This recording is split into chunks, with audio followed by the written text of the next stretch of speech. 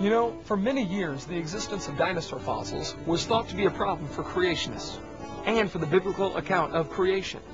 Hi, my name is Eric, and what you're about to see is a powerful seminar that combines the last 30 years of research done by Dr. Hovind. It's in a field called cryptozoology, which is the study of hidden animals. The seminar is titled Dinosaurs and the Bible.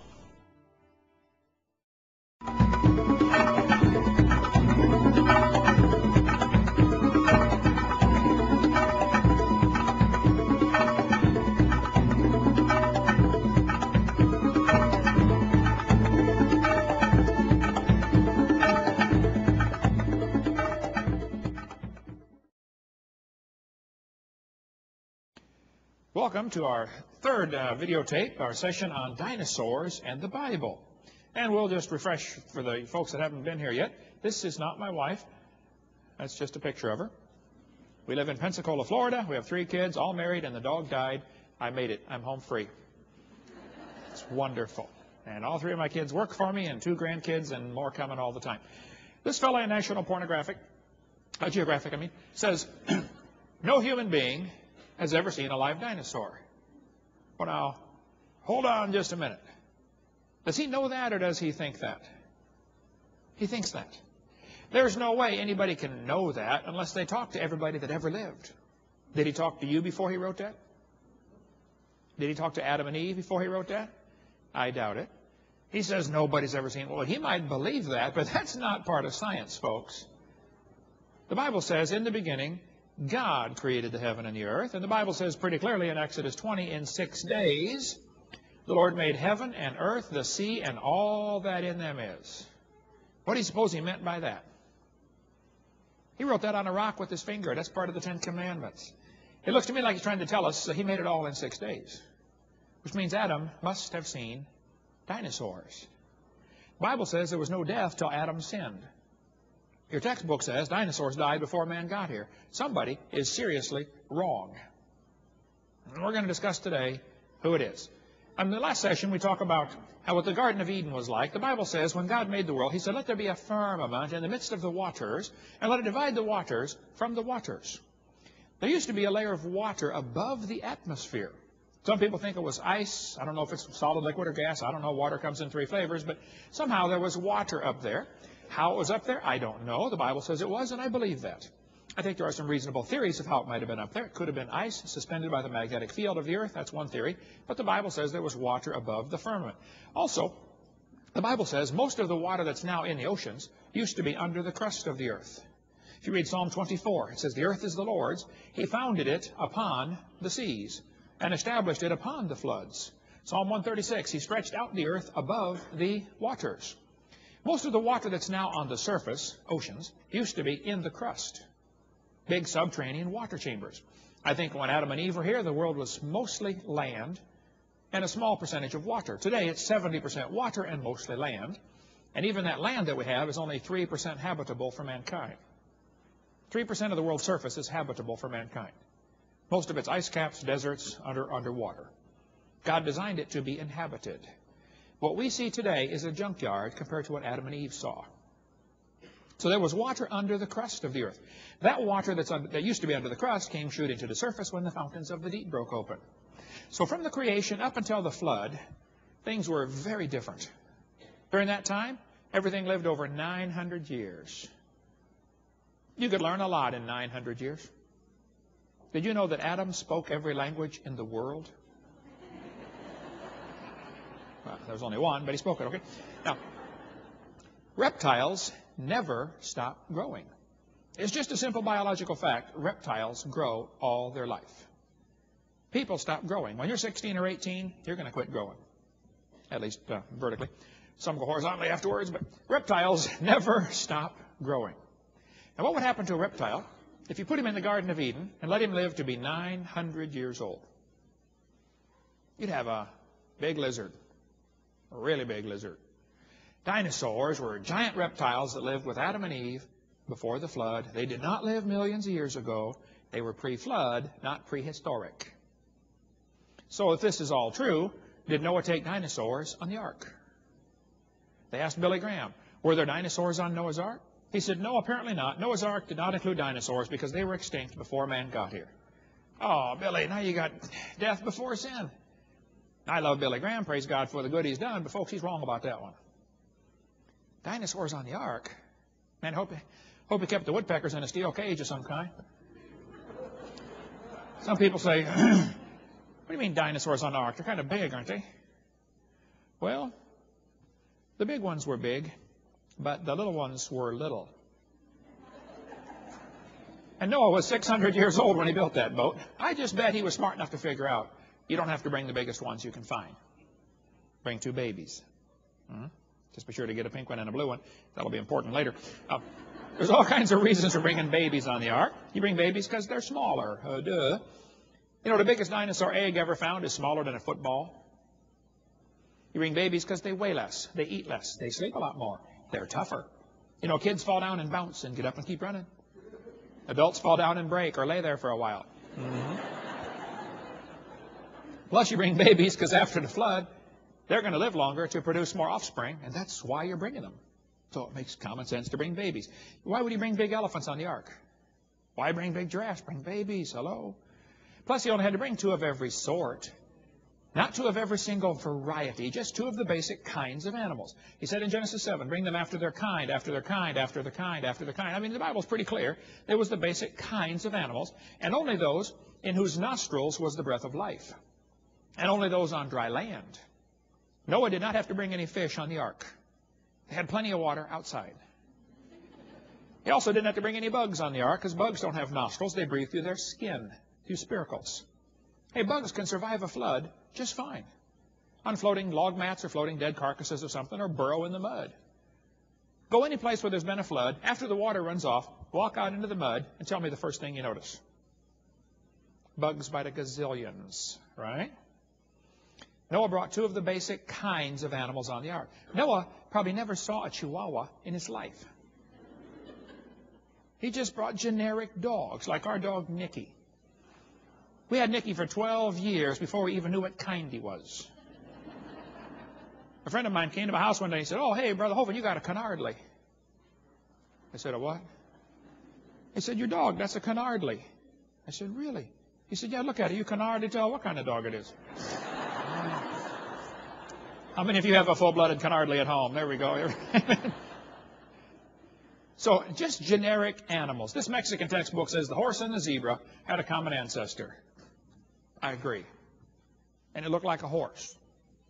4-wheel drive, genuine leather upholstery, all the standard equipment, you know. It was a horse kind of animal. So the basic kinds that were on the ark, not every species. Skeptics will say, how did he fit those millions of animals on that little bitty boat? Now, hold on just a minute. He only brought the land animals, okay? Bring those with nostrils, no bugs. Bring babies, that's common sense. Bring 2 of each kind, not every single species or variety. Plus, how many were there? Many experts will tell you there are about 8,000 basic kinds of animals in the world. Just basic kinds of animals. I talk pretty fast. I can get going 300 words a minute when I get excited. But did you know if you just talk 60 words per minute, you can name all 8,000 animals in a little over 2 hours? Some people say, Adam couldn't name all the animals in one day. Are you kidding? He can name them in about an hour. Dog kind, cat kind, hippo kind, giraffe kind, elephant kind. Plus, Adam had an IQ of who knows what. I mean, he came pre-programmed straight from the hand of God. He could walk, talk, name the animals, and get married all first day. Really smart fella, okay? Plus, how big was the ark? The atheists will say, he couldn't put those animals on the ark. And I say, really, how many were there? They say, we don't know. Oh, well, how big was the ark? They'll say, well, we don't know. All we know is he couldn't do it. Oh, I see. Is that the way this works? Yeah. Well, beats what they believe. They believe 18 or 20 billion years ago, nothing exploded in the Big Bang and made everything. And then 4.6 billion years ago, the Earth cooled down and a rocky surface was created. Yes, boys and girls, the planet Earth cooled and a rocky surface was created. This is what the textbooks teach. And as Earth formed, it was like the moon.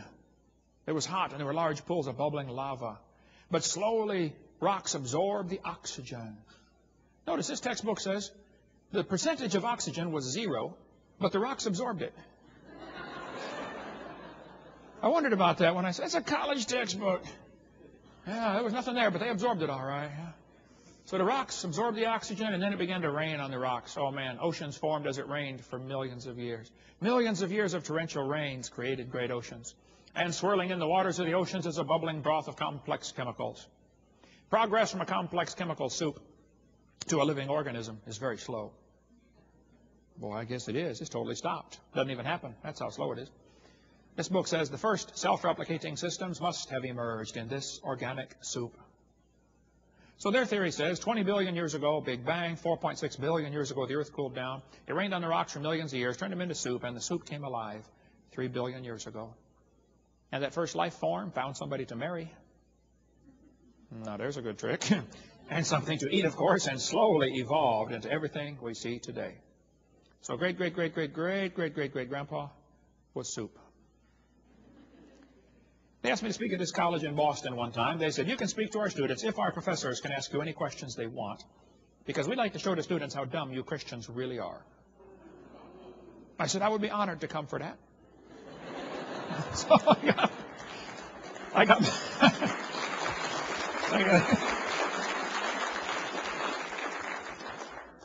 got there, and there were 6 professors and all their students in the room. I felt like Daniel in the lion's den, you know. I said, folks, I got my charts out here, and I said, I believe the Bible. The Bible says God made everything 6,000 years ago. 4,400 years ago, there was a big flood, destroyed the world. Noah saved 2 of each kind, not every species, just the basic kinds on the ark. Now, since then, there's been a whole lot of varieties produced, big dogs, little dogs, curly hair, straight hair, no question, but just basic kinds on the ark. And then I told them what they believe, because most of them don't know what they believe. You got to tell them. You guys believe 20 billion years ago, Big Bang, 4.6 billion years ago, the Earth cooled down, it rained on the rocks for millions of years, turned them into soup, and the soup came alive 3 billion years ago. One professor was getting kind of upset about that time. He said, Hovind, do you realize there are hundreds of varieties of dogs in the world? I said, yes, sir, there's a bunch. He said, do you mean to tell me that all those dogs came from only 2 dogs on Noah's Ark? You expect me to believe that? I said, sir, would you look at what you're teaching your students? You're teaching your students that all the dogs in the world came from a rock. He didn't have any more questions after that. I was in a debate one time, and afterwards this lady came up to me and she said, she was obviously upset. She said, tonight, you said that we believe we come from a rock. We do not believe that. I said, ma'am, just calm down. You're about to blow a gasket, I said, ma'am, do you believe in evolution? She said, yes, I do. I'm a professor here at the university. I said, okay, then tell me, where did we come from? She said, we came from a macromolecule. I said, and where did that come from? She said, from the oceans, from the prebiotic soup. I said, where did that come from? She said, well, it rained on the rocks for millions of years. It was so cool. You could see it was slowly dawning on her. I do believe I come from a rock, don't I? Yes, ma'am, you certainly do. Yeah. I found her life verse, saying to a stock, thou art my father, to a stone, thou hast brought me forth. There's Grandpa. Yep. I found my daddy's life verse, Lord have mercy on my son, for he is a lunatic and sore vexed. Anyway, the Bible says the earth was filled with violence. Everybody was wicked. All flesh had corrupted his way. Everything was corrupt. And God said to Noah, the end of all flesh has come before me. The earth is filled with violence through them. Behold, I will destroy them with the earth. Make thee an ark. And so Noah said to his boys, go for wood. We got to build a boat. And so they went and got all this wood, and they built this big boat. Now, after the flood was over, Noah's son had a son and named him Arphaxad. Why would anybody name a kid Arphaxad? Can't you see that kid in kindergarten? What's your name, son? Arphaxad? You know how to spell it? No? Nobody does. Don't you think one day little Arphaxad's getting big enough, he's sitting on Grandpa's lap like kids do, and he looks around, he says, hey, Grandpa, I have a question. How come we're the only people in the whole world? Where is everybody? Eventually that thought's going to cross his mind. And Grandpa's going to tell him the story about the flood. Actually, his daddy's going to live long enough to tell that story to Abraham, Isaac, and Jacob. They lived a long time back there, folks, right after the flood. And today there are 270 surviving flood legends. They're still telling the story about the flood in many cultures that have never heard of the Bible. The Hawaiians had a legend that said Long after the death of Kunihana, the first man, the world became a wicked, terrible place to live. There was one good man left. His name was Nu'u. He made a great canoe with a house on it and filled it with animals. The waters came up over all the earth and killed all the people. Only Nu'u and his family were saved. Interesting. One family saved in a giant canoe. That sounds kind of like the Bible story, doesn't it? The Chinese have a story called the Hiking Classic. It's one of the oldest stories in the world. It says the father of their civilization is a guy named Fu Hai. The story says Fu Hai, his wife, 3 sons, and 3 daughters escaped a great flood. After the flood, they were the only people alive on earth. And they repopulated the world. Well, now that sounds kind of like the Bible story too, doesn't it? The Toltec Indians in Mexico have a legend that says the first world lasted 1,716 years and was destroyed by a flood that covered the highest mountains. Only one family named Coxcox survived. 1,716 years. Well, you know, the Bible dates add up to 1656. But that's not bad for a legend 4,000 years old. I just suspect maybe even the Atlantis story is another flood legend. As far as the people on the ark were concerned, the whole world sank beneath the waves, you know. Why would there be 270 surviving flood legends today? Oh, I think it's because there was a flood. That's my theory. It's not too complicated. If you look at the country of Turkey, on the far right-hand side, there's a mountain called Mount Ararat. On a Turkish map, this is called Noah Ongumshi, which means Noah's big boat. They've got signs. You drive right up to it. This way to Noah's big boat, 5 kilometers. The Bible says the ark rested in the 7th month. Now, that's interesting. Some of the skeptics will say, no, the flood lasted a year. The flood didn't last a year. Noah was in the ark for a year. But parts of the ground probably only underwater for a few weeks or a few months, just long enough to drown everybody. The ark actually hit bottom in the 7th month. Now, why didn't he get out till the 13th month? We cover all that on video number 6, all the reasons why he stayed in the ark. But the Bible says the ark rested in the 7th month upon the mountains, plural, mountains of Ararat. The Bible does not say the ark landed on Mount Ararat. It could have, I don't know, but it doesn't say that. There are at least 4 theories of what happened to Noah's ark. Some people say they took it apart and used the lumber for buildings. After all, when Noah got off the ark, how big were the trees outside? About this big, right? Pretty tough to build a house out of. Some people say it rotted, it fell apart, it's gone. Could be. Some people say it's still on the mountain. And they're always going over there looking for it. And they always come back and say, boy, we just almost found it. We'll try again next year. And it could be, I don't know. Other people think it's not even on the mountain, it's down in the valley. Those who think it's on the mountain go over there looking for it, and they always say, it could be here, could be here, could be here, and they're always looking for it. And I'm not against that at all, but I just am telling you, there's no absolute scientific proof that it's even on the mountain. Other folks think it's not even there. They think it's down in the valley because the chances of something landing on a mountain as the mountains are rising or the water's running off, chances are close to 0. Try it in a bathtub. Bring something up under a floating object. It'll float off to the side. It's more likely to land in what's called a nested area between a bunch of mountains, and the water can slowly drain off. Many people think that the 1960 photograph showed a boat-shaped object that could have been Noah's Ark. As they examined it, then in 1978, an earthquake lifted it up out of the ground, or the ground fell away, or whatever happened. It's now sticking up out of the ground about 10 feet or 15 feet. They think that's Noah's Ark, right there, that boat-shaped object. I've had people tell me that's not Noah's Ark because when mud flows around an object, it makes a teardrop shape. Well, I understand that. I taught physics. I know how that works. That the front end of an airplane wing is rounded, the back end is pointed. But this one's facing backwards. There are 2 more teardrop shapes like that, but the round end is uphill. On this one, the pointed end is uphill. This is not a mud flow. Many folks think that's Noah's Ark. I knew Ron Wyatt. He died in '99, but he was a good friend of mine. We differed on quite a few little things, but he was a good guy. He loved the Lord. He and many other folks thought that was Noah's Ark. They did a lot of studies on that and said, yep, we think that's the ark. They say it collapsed on itself, folded out to the side. With ground-penetrating radar, they found what they said were deck timbers in there. They found iron rivets and bolted this thing together. They've got some in the museum south of Nashville. I've held the rivets in my hand. Go to Cornersville, Tennessee. As soon as you get off the interstate, this old abandoned gas station that they've converted gas station right there into the museum about Noah's Ark. The government of Turkey said, yep, that's Noah's Ark down in the valley. They built a visitor center. Now, there have been some creationist organizations that say, no, it's not Noah's Ark, and we don't like you because you even say it might be. Oh, okay, I'm sorry, If I ever start working for you, I'll do what you say. But meanwhile, I'm going to tell folks I think it's a possibility that it could be Noah's Ark. The Bible says the ark will be 300 cubits long. Now, a cubit is elbow to fingertip. I'm 6'1", my cubit is 21 inches. The standard Hebrew cubit was 18 inches. The standard Egyptian cubit is 20.6. That boat-shaped object is 20.6 inches times 300, or 515 feet long. So that doesn't prove it's Noah's Ark, but it could be. It's in the right place, it's about the right shape, and it's about the right length. It's about 2/3 the size of the Titanic. Makes it about almost 2 football fields long. Pretty good-sized boat. In that region, they found 12 big rocks that weigh about 9,000 pounds apiece. These rocks have holes in the top. Apparently, that hole was to hold a rope, and this rock was held over the side of the boat, 10 or 12, or who knows how many. They found 12. Could have been more. That's called a drogue stone.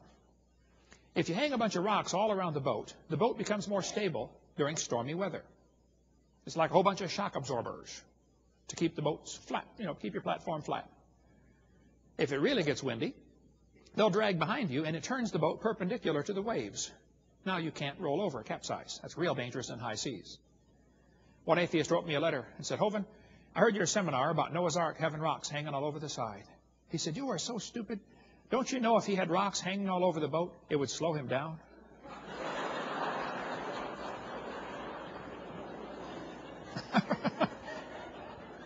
I wrote back and said, "Where was he going?" He's not trying to go anywhere. He's just trying to float. Rather. And I'm stupid, yeah. I debated a former preacher turned atheist. And he said, you can't build a boat more than 300 feet long because it'll break going over the waves. He said they built a ship one time that had 6 masts, a six-master, and it twisted the boat so bad it leaked all the time, they finally had to give it up. Noah's Ark didn't have any masts. Hello. It's designed to float, not to sail. All right? Probably a big barge of some kind. I don't know. He said the boat, when the waves come up, it bends and breaks in the middle. Well, a lot of boats over 300 feet long have been built out of wood and survived. The Chinese had some really big ones many years ago, out of wood. Plus, if you put a moon pool in the boat, that solves the problem. A moon pool is a hole in the floor with walls up on the inside, of course, so the boat doesn't sink. And as you go over the waves, this relieves the stress. Now the water actually comes up inside the boat part way. A moon pool is a pretty cool idea. As the water goes up and down in that hole, it would be relieving the stress. A great place to dump your garbage, too, by the way, inside the boat, out of the rain. Thirdly, it acts like a giant piston to pump fresh air in and out of the boat every time you hit a wave. Remember what he had in the basement? You might pray for a good wave once in a while. Yeah. So anyway, when the dinosaurs got off the ark, what happened to them? If the Bible story is true, as I say that it is, Noah had to have dinosaurs on the ark, so what happened to them? What made the dinosaurs go extinct? That's a question they're always asking the kids in school. There are at least 16 theories floating around the textbooks. They'll say, kids, maybe a meteor struck the Yucatan Peninsula 65 million years ago. Well, another guy from Indiana's got a cool theory. He says the dinosaurs killed themselves off with their own flatulence. He said they couldn't stand the heat. I don't know what to do about a theory like that, but what made the dinosaurs go extinct? Hey, they're asking the wrong question. The question is not what made them go extinct. The question is, did they go extinct? The liberals are really good at getting us to argue about the wrong topic. They're always asking me, should we teach creation in public schools? I say, that's a good question, and I will be glad to discuss it. However, there's another question we need to ask first. Should we have public schools? Yeah, let's ask that one first.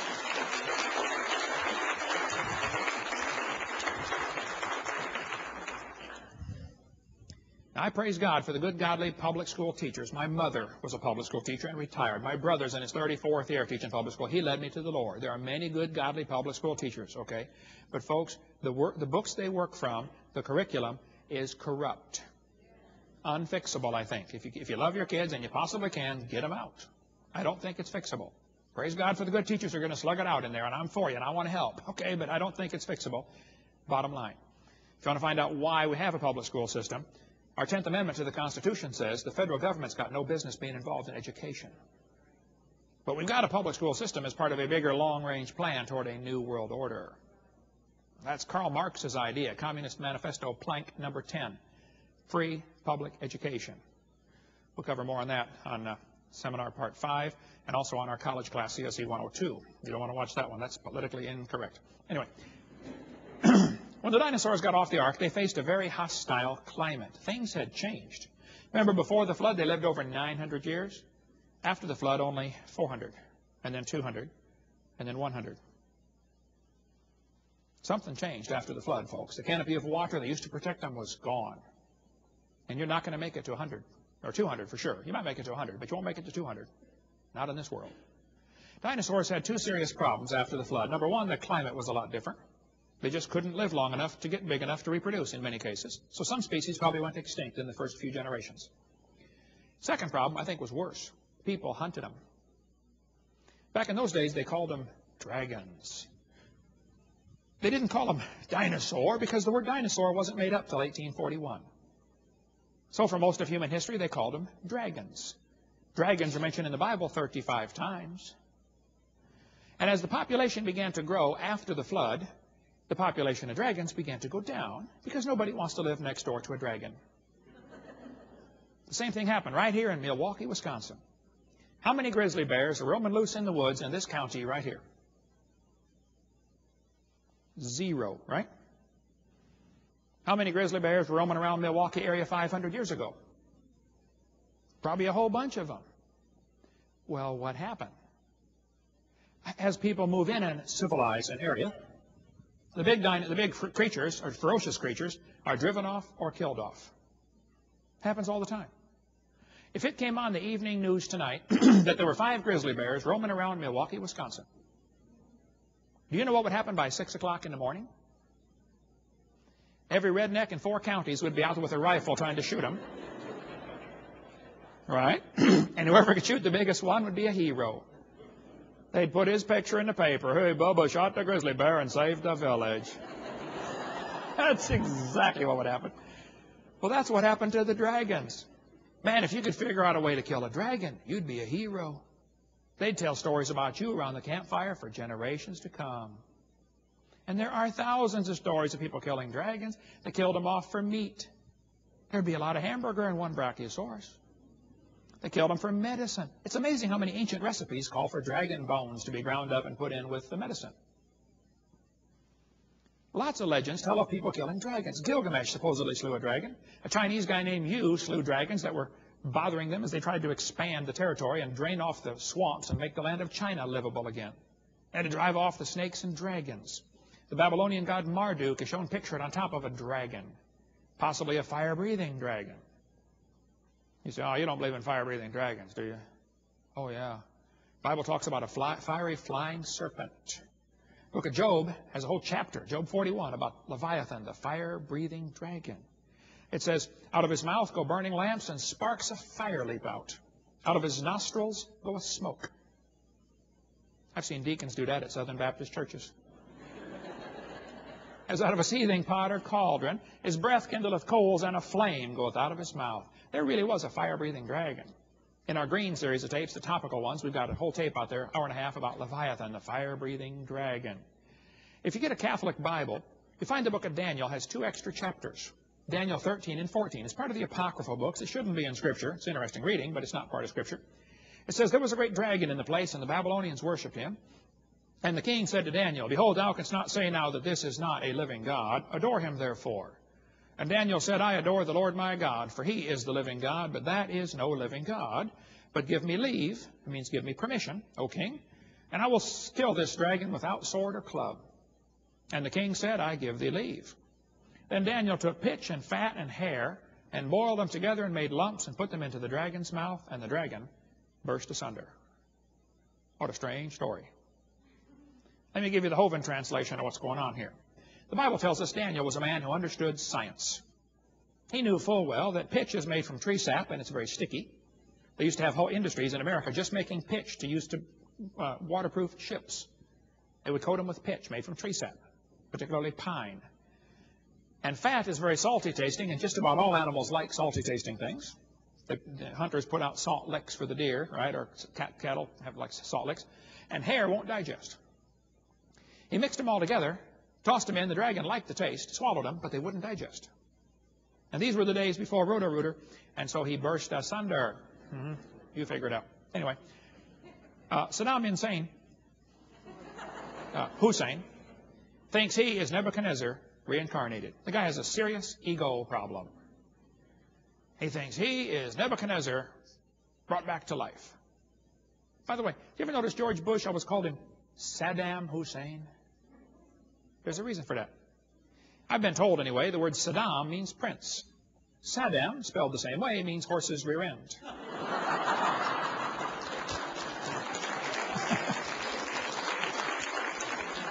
But Saddam thinks he is Nebuchadnezzar reincarnated. He's got his picture in front of Nebuchadnezzar on their currency over there, their gold coins. He spent a fortune rebuilding the ancient city of Babylon. Did you know ancient Babylon has been rebuilt? They always knew where the city was. It was destroyed about 600 B.C.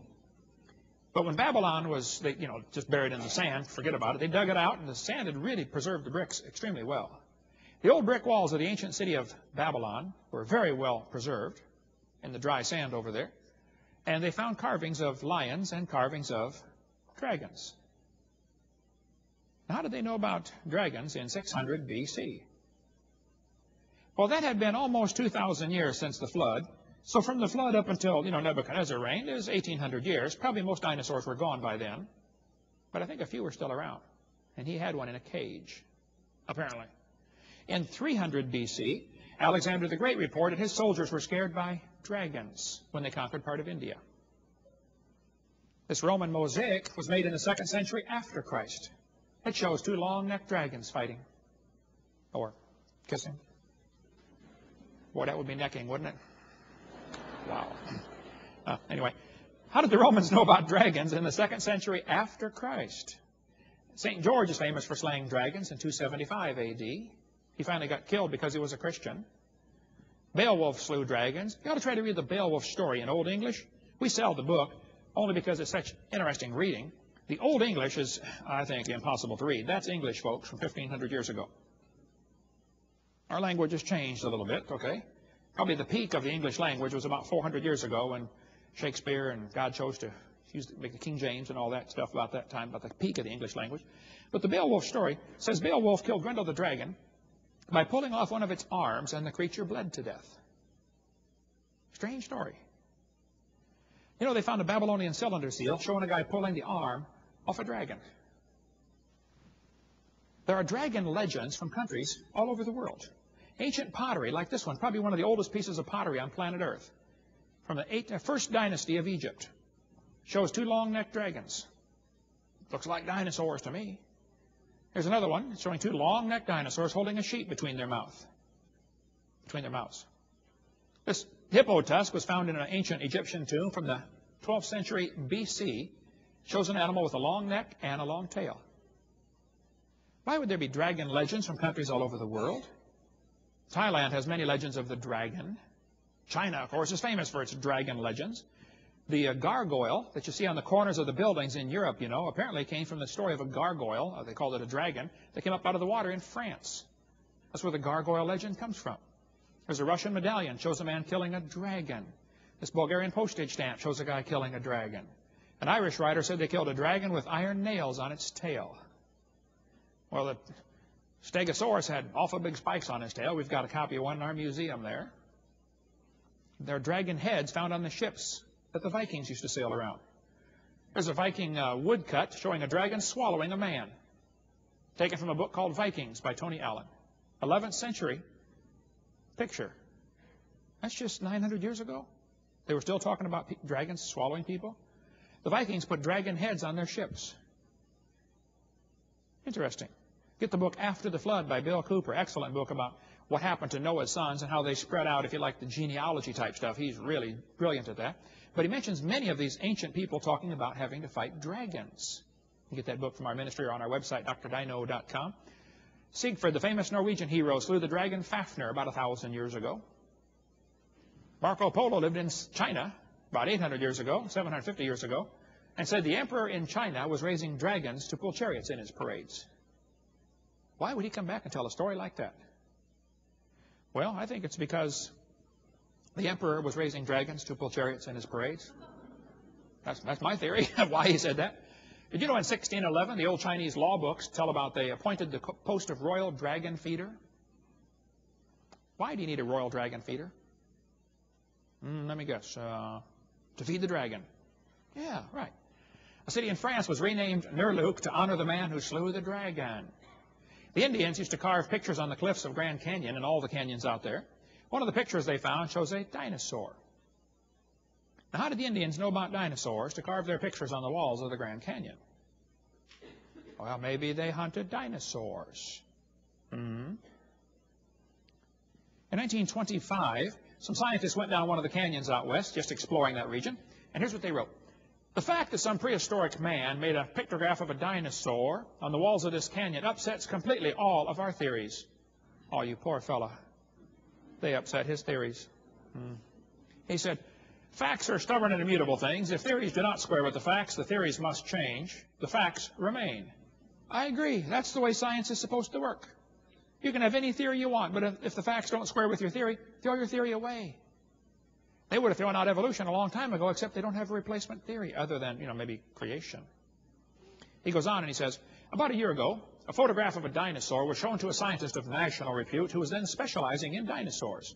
He said, it's not a dinosaur, it's impossible, because we know dinosaurs were extinct 12 million years before man appeared on Earth.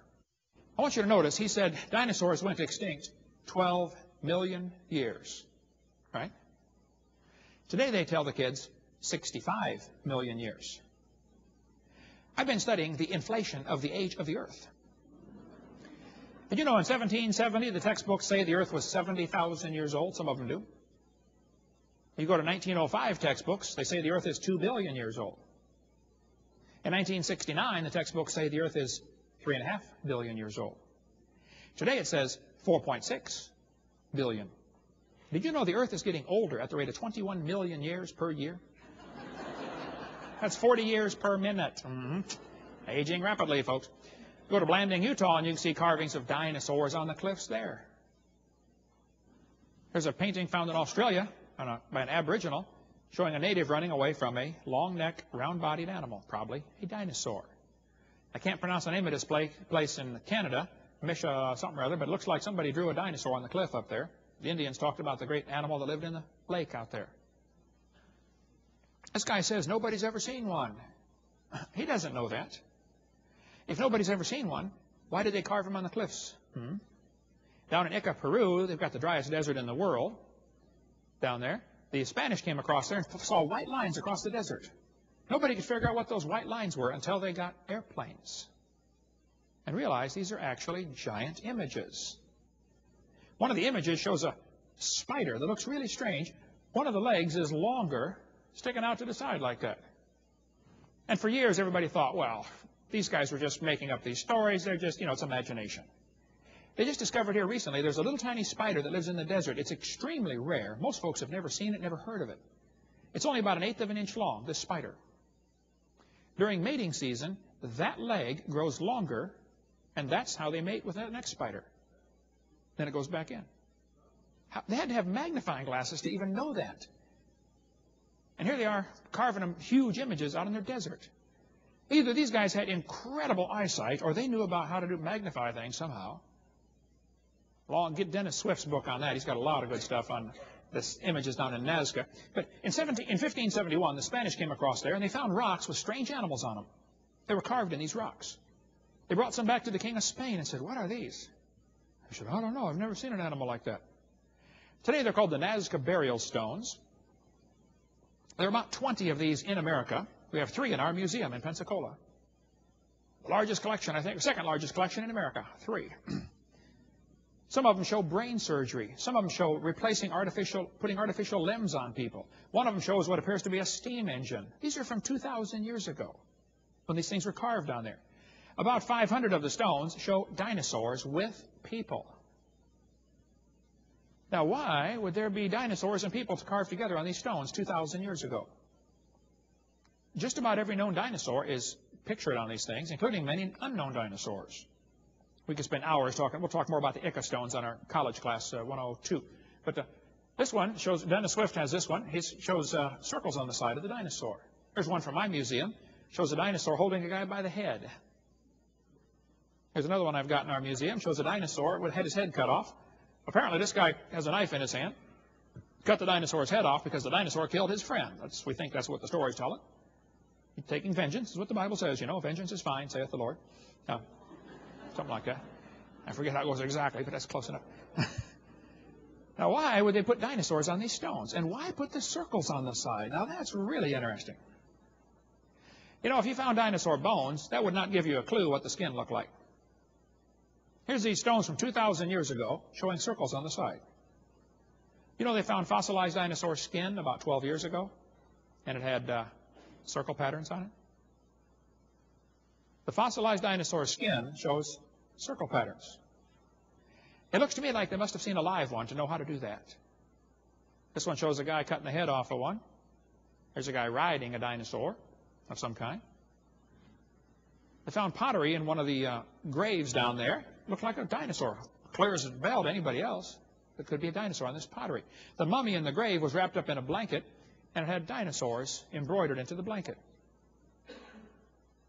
Why would they put dinosaurs on their blankets and on their pottery and carve them on cliff walls? You go to Acamburo, Mexico, and they found 56,000 ceramic figurines of dinosaurs as they dug to put in a basement of this one house. So wait a minute, what? Somebody stored a cache of dinosaurs. Thousands and thousands of them. We could spend many days talking about this, but lots more on that on seminar part 2 of our series. We cover more on dinosaurs and Ica stones. This guy says nobody's ever seen one. I'm sorry, he does not know that. An Italian fella, 400 years ago, was out walking his cows, taking care of his cows, and apparently a dinosaur scared his cows, and he hit the thing on the back of the neck and broke its neck with his walking stick. They had it stuffed and mounted for a museum display. Probably a Tanistropheus. Now, by the way, do you know why so many Italians are named Tony? Years ago, they were shipping a bunch of them to America, and they stamped on their forehead, to New York. Figured. Never mind. Okay. Many people think the Sutton artifact appears to be like a pterodactyl with its wings folded against its body. Another dinosaur. The Romans came across to America long before Columbus did. One of the Roman swords found in Arizona shows a dinosaur on it. I called the guy who's got the sword. I said, Tom, what do you think about this sword?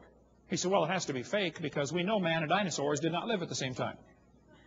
Oh, do you know that or do you think that? And kids, if you ever get taught that Columbus was the first white man across the ocean, you are mistaken. They are mistaken, okay?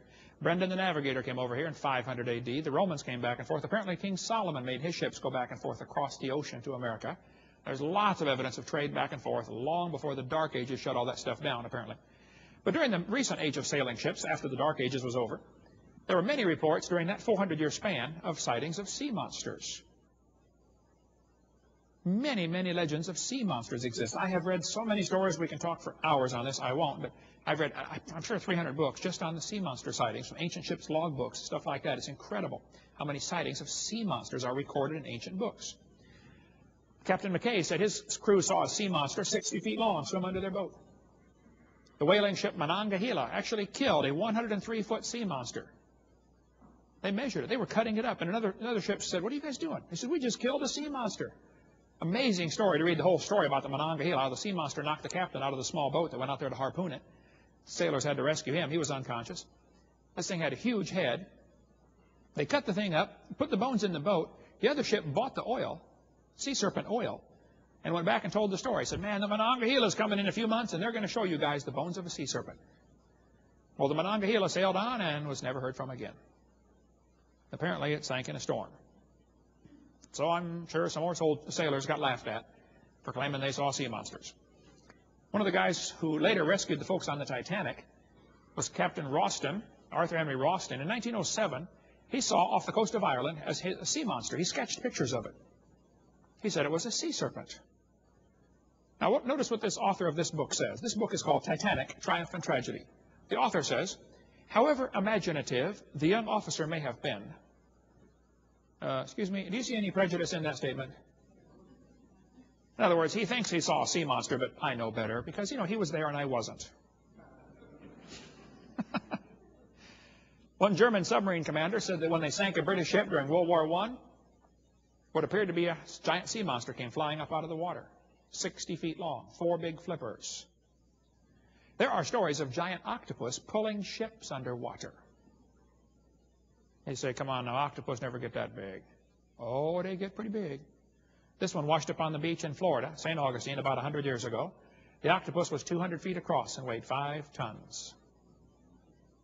That's a big octopus. That's not the biggest one.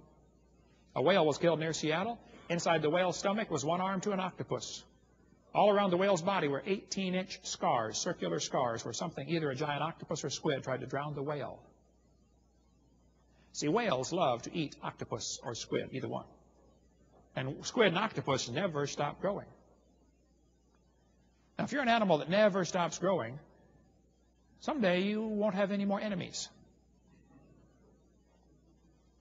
By the way, if you ever see a piece of puked-up octopus floating around in the ocean, be sure to grab it. It's worth a fortune. Does anybody know what they make out of puked-up octopus? Perfume. That is correct. That explains a few things, doesn't it, fellas? Hey, dear.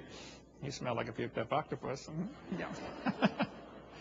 Yeah, and you can sleep on the couch for a month, too, honey. Mm-hmm. Yeah. There are some awfully big squids out there. The Navy research vessel saw a squid wrestling with a giant whale one time in 1966. Giant squid. This one's in the Peabody Museum, a huge squid model over my head there. They said this one washed up on the beach in New Zealand. It was a baby giant squid. Full grown, it would have been 150 feet long. Some people say, now hold it, Mr. Hovind. If dinosaurs are mentioned in the Bible, and if they're mentioned all through history as living with man, are they mentioned in the Bible? I said, oh yeah, they're in there. And so I didn't see them in there. Well, you won't see the word dinosaur because that word was made up in 1841. King James was translated in 1611. You know, figure it out. They couldn't use that word. It didn't exist yet. But dinosaurs are in there. If you read the book of Job, Job has 42 chapters. In the first 2 chapters, it tells us Job was a perfect man. He feared God and hated evil. He had 7 sons and 3 daughters. And he had thousands of sheep and camels and oxen and asses. The guy was rich. And one day the messenger came and said, Job, I got some bad news. The oxen and asses got stolen and your servants were killed. Oh, and Job, by the way, the sheep all burned up. Thousands and thousands of sheep, all burned. Probably lightning or something, who knows. And Job, your camels got stolen.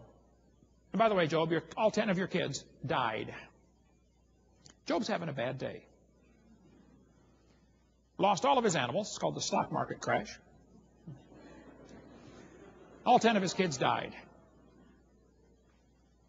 And the Lord said, or Job said, the Lord gave, the Lord took away. Blessed be the name of the Lord. What kind of guy is this anyway? Everybody else would get mad at God, right? Job lost it all. Said, okay, God, it was yours to begin with. Thanks for letting me use it for a while. Then the devil gave him boils from the top of his head to the bottom of his feet. And if that wasn't bad enough, his wife turned against him. And Job said, hey, you foolish woman, shall we not receive good at the hand of God and not evil? Job didn't sin with his lips in all of this. But then his 4 friends came to torment him. To comfort him, I mean. One of those guys was the shortest man mentioned in the Bible. Bildad the Shuhite. It's pretty short, folks, okay? These 4 guys came and they talked to Job for 35 chapters. Most of the book of Job is these guys telling Job why everything went wrong. They had to be Baptists the way I got it figured. That's what I am. They said, Job, everything's going wrong, huh? Oh, we know why. You sinned. Now listen, folks. If something bad happens to somebody, you don't know why it happened. You should love them, pray for them, encourage them, and shut up. Don't go to the hospital when they get their gallstones taken out and say, hey, brother, these aren't gallstones. These are tithes and offerings. God's getting them out of you one way or another. Don't do that, okay? Let God take care of why everything's going on. He can handle that just fine. He doesn't need your help at all. So Job is sitting there scraping the pus out of the boil, sitting in the dust by the graves of his 10 kids, wondering, what's going on? He said, I wish the Almighty would answer me. Lord, why is this happening to me? And folks, you don't have to live on planet Earth very long before you're going to be wondering why some things happen to you. If you haven't got there yet, you just keep living. It'll happen. Job didn't know about Romans 8:28. It was coming, though. God said, we know that all things work together for good to them that love God, to them that are the called according to His purpose. Now, this verse does not say everything that happens is good. It says everything will work together for good. It's a big difference. I'll show you. Has anybody here ever been hungry? Ever been hungry? Suppose you come to my house, you say, Brother Hovind, I'm hungry. I'll say, man, come on in, have a seat. I'll give you a cup of flour. Ugh. I got it. Lean back, open up. We're going to shove in a spoonful of salt. Now, that'll help you. How about a spoonful of baking soda? Oh, wow, that stuff tastes good. You're probably getting kind of dry by now. So lean back. We're going to pour down a half a cup of Crisco. And chase it down with a cup of buttermilk.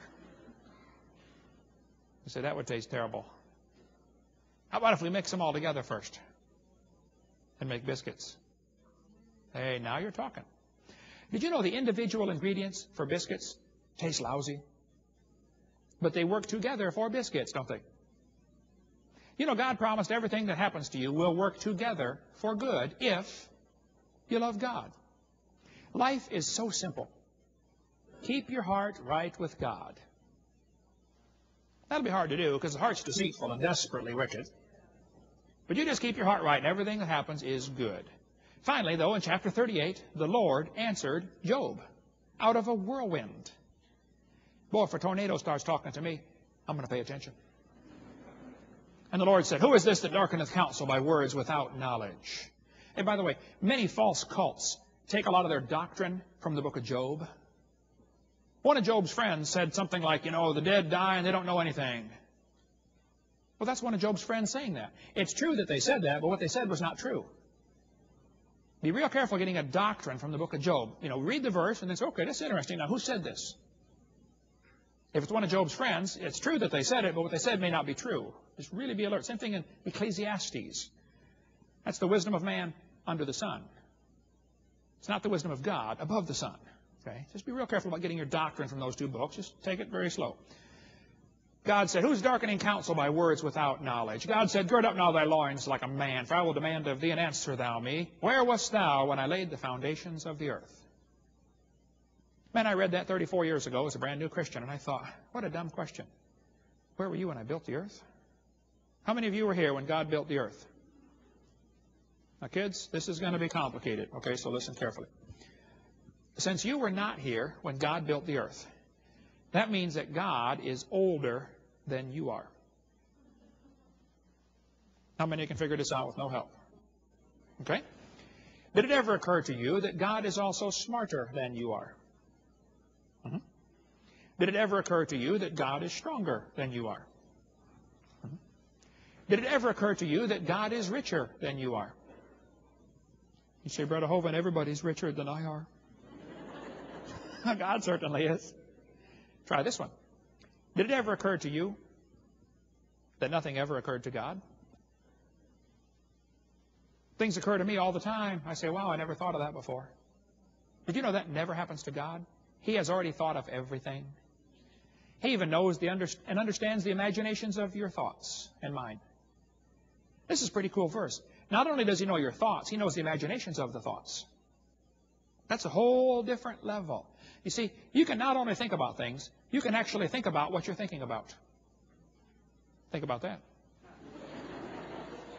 The Bible says God knows your thoughts, and the Bible also says Jesus knows your thoughts. That's one of many verses that proves Jesus is God Almighty in the flesh. Not just a God like Jehovah's Witnesses say. He is the God in the flesh. God knows your thoughts. And get this, He loves you anyway. Wow, what a nice guy. God asked Job a question, and Job did not answer. So God asked him another one. Declare, if thou hast understanding. Who hath laid the measures thereof, if thou knowest? Question mark. Job doesn't answer. So God asked him another one. Hast thou entered into the springs of the sea? Did you know scientists didn't even know there were springs in the sea until 1977? God asked Job this question. Probably Job was written shortly after the flood, right about in this time, when people are still living to be 400 years old. Because Job had 10 grown kids all die and lived long enough to see his 4th generation from the new batch of kids that he got. Probably lived right about in here. No mention of the law hadn't been given yet. Most people think Job was written probably the oldest book in the Bible, but not the first one in the Bible. God asked Job question after question. He said, where's the way where light dwelleth? That's a cool verse. Light doesn't stay in a place, it's in a way. But then it says, as for darkness, where's the place thereof? Hey, did you know darkness can't move? We're the children of light, right? The Bible says the gates of hell shall not prevail against. The gates don't move. People say, oh, Satan's attacking us. No, we're not on the offense. It's our problem, okay? We're letting him win. We're the children of light. We're supposed to be on the move, folks. Anyway, God said, by what way is the light parted, which scattereth east wind upon the earth? Now, wait a minute. Does the light cause the wind? It sure does. Ask any weatherman. The sunlight causes the ground to warm up and the air to warm up, and it causes it to expand, the air, and the wind is cut from the sunlight. God said that 4,000 years ago. God said, canst thou send lightnings? Oh, it's a good thing I can't. How many of you can think of somebody that's lucky to be alive because you can't send the lightnings? I can think of several. Yes, sir. God said, can you send the lightnings that they may go and say unto thee, here we are? Now, wait a minute. Is God telling Job electricity can be used to send a message? I believe he is, folks. That's how radio, TV, telephone, radar, microphones. Oh, yeah. God said that 4,000 years ago. God asked Job question after question after question. 84 questions by my count. Job never answered one. See, these are the kind of questions that don't need an answer. The question is designed to change the person's attitude. These are the same kind of questions you dads have to ask your kids. Say I have 3 kids, one of each. Kids get to a certain age and they start to get kind of cocky and they think they should make the rules around the house. The kid comes in one day and says, hey, Dad, listen, I believe I should be allowed to stay out till 4 in the morning with my friends. After all, I'm 10 now. Dad says, hold on just a minute, kid. You'd like to know why you can't stay out till 4 in the morning. Well, son, let me ask you a couple questions here. Who pays the electric bill around this house?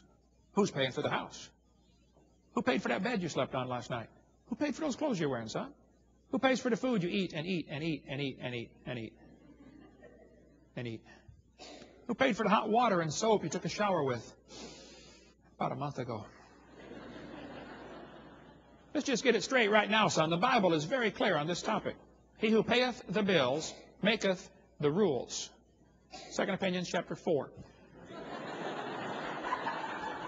You see, son? Me, Dad, you, kid. And if you're going to sleep under my roof and eat my food, you're going to do it my way. And when you want to do it your way, well, then go get your own roof to sleep under and get your own food to eat, and you can do it your way. That's the golden rule, son. He that hath the gold maketh the rules. Who do you think you are, kid? Where were you when we got this land and drove off to grizzly bears and walked uphill to school 40 miles in the snow, barefoot, both ways?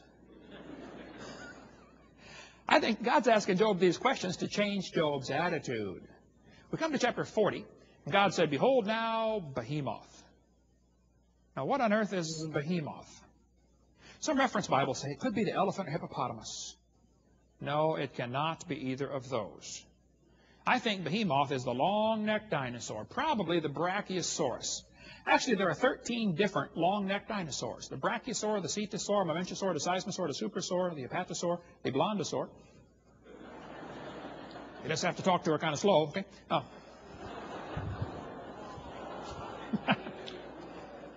You'd be amazed how much hate mail I get from just that statement. I say, look, I'm blonde. My sister's blonde. My mother's blonde. My daughter's blonde. Okay? I like blondes. And I like making fun of them, too. Okay, so back off. If you don't like it, edit this part of the tape out. All right? He says, behold now, Behemoth eats grass as an ox. Some people say, hey, elephants eat grass. And my Bible says elephant. A lot of animals eat grass, okay? Look at the next verse. His strength is in his loins. His force is in the navel of his belly. The biggest part on him is his belly. They say elephants have a big belly. Yep, you're right. Hippos have a big belly. Brachiosaurus has a big belly. He has a big belly. So does he. Mm-hmm. Yeah. Next verse says, he moveth his tail like a cedar.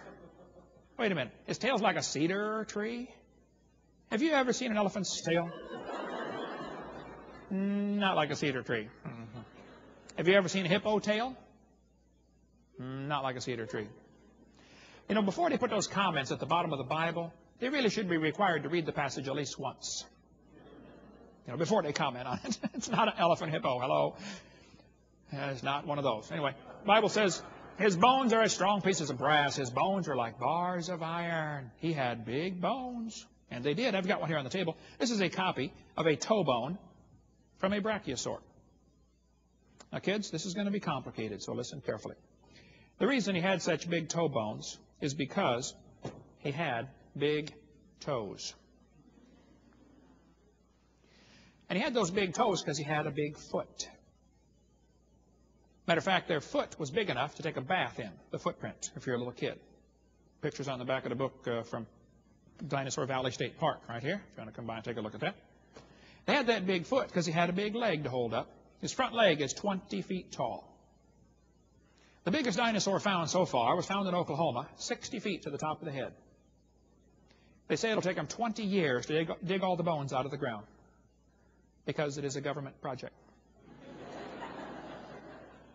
They say when it was alive, it might have weighed 100 tons.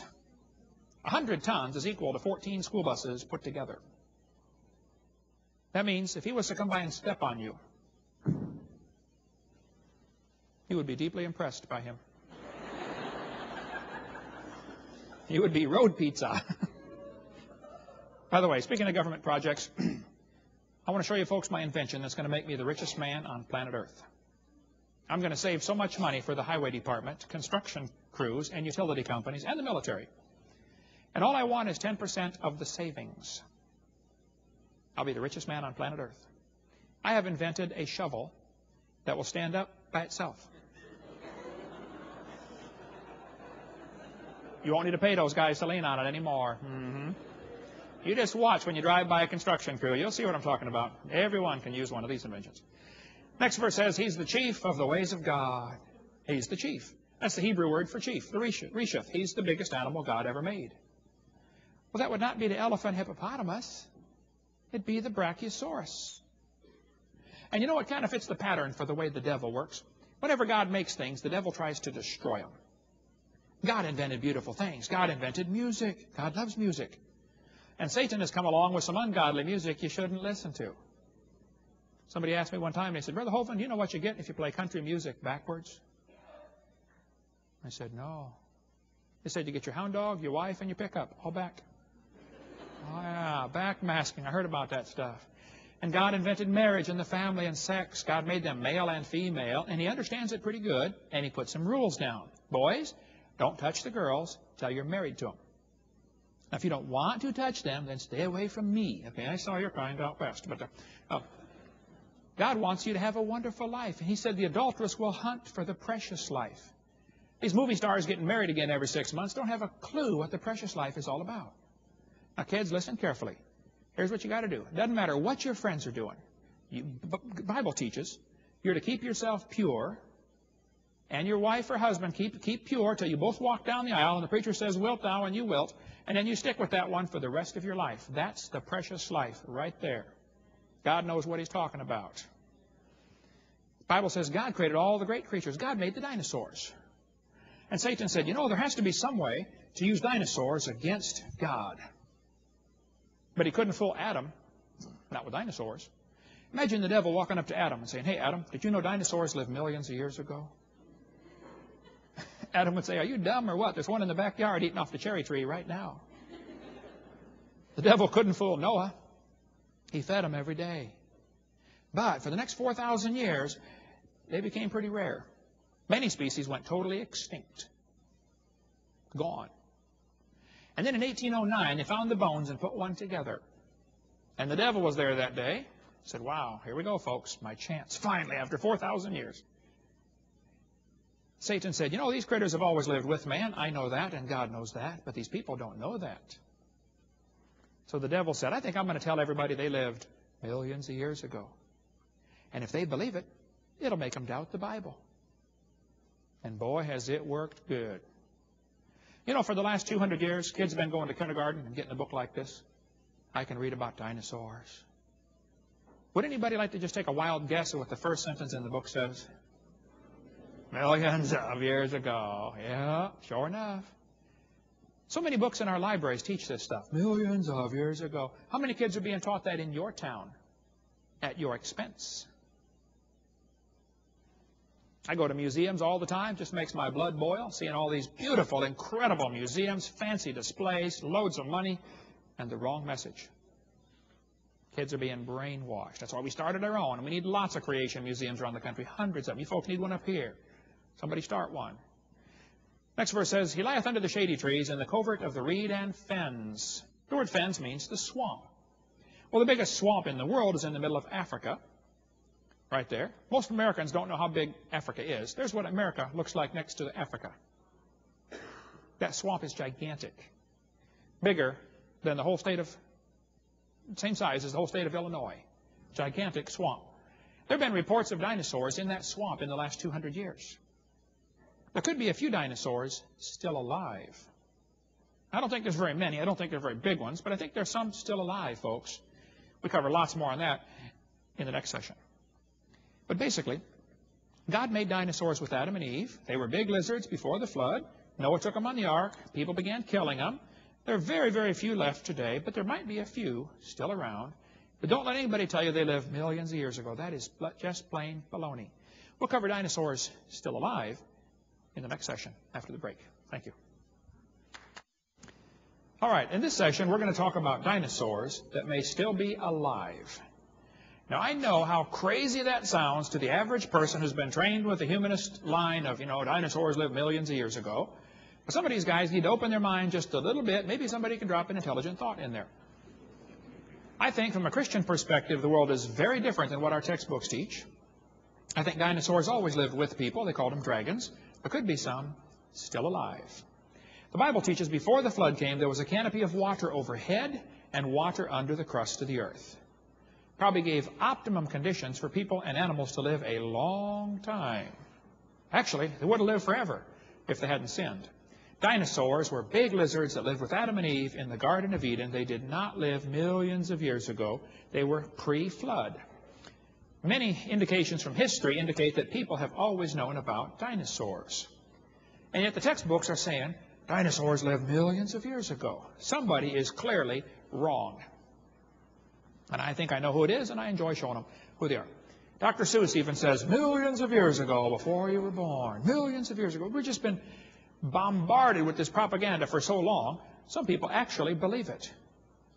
Millions of years ago. The Bible says Behemoth lives under the shady trees in the fens. The Old English word fens means the swamp. Behemoth lives in the swamp. Well, the largest swamp in the world is in Central Africa, right on the equator, called the Likwala Swamp. 55,000 square miles. It is 80% unexplored. That swamp is bigger than any one of those yellow states. It's the same size as any of the 3 red states. That's a big swamp. Belgium took over this area back in 1885. They colonized the Congo, and it was called the Belgian Congo for many, many years. Then in 1960, the communists went in there and liberated them. You know how the communists liberate countries, don't you? They killed everybody and said, okay, you're free now. Well, today it's called the People's Republic of Congo. But back in the 1700s, even before Belgians went in there, some missionaries went into that swamp and reported there are dinosaurs still alive. In 1910, an article came out in the New York newspaper after folks had gone into the swamp, and they said, folks, there are dinosaurs still alive in that swamp. This article appeared in the Saturday Evening Post, 1948. There could be dinosaurs still alive. A game hunter, big game hunter, went in there. His name was Mr. Gobbler. He returned to Africa from a trip to Angola and announced to the newspaper that there was an animal of large dimensions, the description of which could only fit a dinosaur. The natives in the region called it Chippewa. That was their name for it. Could there be dinosaurs living in the last century? In 1980, a couple of scientists went in there to the Congo swamp. They said it's the most miserable swamp in the world. They said the mosquitoes landed on them at the rate of about 1,000 per hour. Just like dust, swarms of mosquitoes swarming around them. Constant battle with mosquitoes, poisonous snakes, poisonous spiders, every kind of critter you can imagine. Plus the pygmies over there are taught, if you ever see a white man, he's probably a spy. The communists go in there and tell them that to keep, everybody else out of the Congo. Well, Roy Mackal from the University of Chicago and a couple other guys went into that swamp, tromped around for a while. The natives kept talking about a couple of animals. One that interested them was the animal called Mahamba. When they showed them a picture of a crocodile, they said, yep, that's Mahamba, right there. And these scientists said, well, how big does Mahamba get? And they pasted off on the sandbar, 50 feet. Said, right. Of course, now if you're a pygmy, 4'4", a 50-foot crocodile looks real big to you. But they claim there are 50-foot crocodiles in the swamp. I don't know. That's what the natives said, and they live there. They also talked about an animal called Mokele Mbembe. Mokele Mbembe. When Dr. Mackal said, fellas, what is Mokele Mbembe? They draw a sketch on the ground of an Apatosaurus or a Cetosaurus, one like this right here. Dr. Mackal said, fellas, that's a dinosaur. They've been dead for 70 million years. And the natives said, we're sorry, we didn't know about that. We've never been to America to study evolution. All we know is we see them out in the swamp once in a while when we're fishing. Now, they're not very big, okay? They're about 20 feet nose to tail is what the natives will tell you. Most of the body's about the size of a hippopotamus, just a long neck and a long tail. They live underwater. They're very rarely seen. They apparently are nocturnal, active at night. And so the chances of seeing one are close to zero. You could even live there for your whole lifetime and never see one. It's not like they're real common, okay? There's just a few left in this big swamp. I live in Florida. I've been there 15 years. You know, there are panthers in Florida. I've only seen one in 15 years, and it was dead on the highway. It's possible for a lot of animals to avoid detection. Anybody knows that studies animals at all. Well, Dr. Mackal went there, and the natives said, oh, yeah, Mokele Mbembe's favorite food is malombo plant. If you find some of these plants along the side of the river, and you find there are no alligators or hippos, probably Mokele Mbembe lives there. Because he's so ferocious, even the hippos and alligators are afraid of him, or crocodiles. He drives them out of their part of the river. They found footprints of one of the animals. Dr. Mackal's phone number here, and he's got a California and a Chicago house. There he is. He said, look, I've been there. That's what the natives say. Missionary Eugene Thomas was there for 42 years. He's retired now, back in Ohio. There's his phone number. He said, yeah, I had met pygmies that knew about these creatures. He said, they live in the swamp. He said he met two pygmies that killed one and ate it back in 1959. There are just so many stories about Mokele Mbembe from that swamp region over there. Different countries around that region have different languages, of course, and they call it by different names, but they all describe this creature right here. Marcelina Ignagna saw one. He's a biologist from the Congo. He said it looked like that. Dr. Mark Miller went there, came back. He said, boy, the pygmies over there just nearly killed us. They got us, captured us. We thought they were going to kill us. Fascinating story from World Explorer magazine, wexclub.com, W-E-X for worldexplorerclub.com. They're right down here in Chicago. That's where their headquarters are, near Chicago. Some guys from Los Angeles went to the swamp and said, look, we saw one, but our cameras malfunctioned because of the high humidity. It ruined everything. It's not like you just drive in, take a picture, and drive home, okay? It's just not the same, right? It's a little tough conditions over there. They said the creature was brownish in color. The skin appeared slick and smooth. It had a long neck and a small head. Herman saw it. Kia saw it. That's his wife. And on several occasions, they heard it making a tremendous roar. Many other members of the expedition, and this includes government officials from the Congo, saw it and heard it. There's an article from the Boston newspaper about a group getting ready to go over and look for the half-god, half-beast, Mokele Mbembe creature. This is in 1999. There have been about 30 expeditions into that swamp looking for this critter right here. Many of those that come back say, man, all the natives over there know about it. It's like, you know, it's not a big deal. There have been so many expeditions, 30-some that I know of, plus maybe more. The natives claim that they live in caves along the side of the rivers, and they're more active at night. Very difficult to spot these critters, and they stay underwater. So not only at night, but underwater at night, which makes it even tougher to see. Roy Mackal wrote a book about it. We sell the book. We're finally able to get some from the Netherlands. If you want to get his book, it's like $25, but about a living dinosaur. Now, Roy Mackal believes in evolution. After going over to the swamp, he came back. He went over there twice, spent $250,000. He came back and said, folks, there are some dinosaurs still alive. And then he said, it's amazing they survived for 70 million years. Well, we're working on Roy about that one. It's not millions of years ago. William Gibbons from Canada has been over there 4 times now. He and I wrote this book together, Claws, Jaws, and Dinosaurs. William contacted me and said, Brother Hovind, I've been there 4 times. I said, William, I've been collecting stuff for 30 years on cryptozoology. Let's write a little book together. So we did for kind of junior high and lower high school age about dinosaurs still alive. William went back to Cameroon, and he said, he had a guide named Pierre Sima. He said, we were the first white man to actually penetrate the forest and swamps bordering the Bumba River. Our informants, mostly all of them Baka pygmies, with the exception of one elderly Muslim Cameroonian, are perfectly familiar with all the known and unknown animals of the forest and swamps. They do not regard the Lekele Mbembe as being an unusual animal. They do fear the creature because of its ferocity in attacking hippos, elephants, and even crocodiles. The animal appears to be completely intolerant of any other large creature that shares the river and controls large stretches of the river, particularly those areas where its food supply is present. I was on 100 Huntley Street, a program from Toronto, Canada, one time. I'm sitting there getting ready to go on the air. And there's another guy, a missionary, who's going to go on and talk for a few minutes about his mission work. And he was looking through Roy Mackall's book, and he saw that picture. He said, Brother Hovind, my wife and I were missionaries in Kenya, Africa, for 15 years. We saw one of those animals. He said, but the plates on the back were bigger. There have been about 5 reported sightings that I've been able to find in the last 100 years of people seeing what apparently are Stegosaurus-type creatures, plates on the back. In South America, there's a jungle called the Amazon jungle that is absolutely gigantic.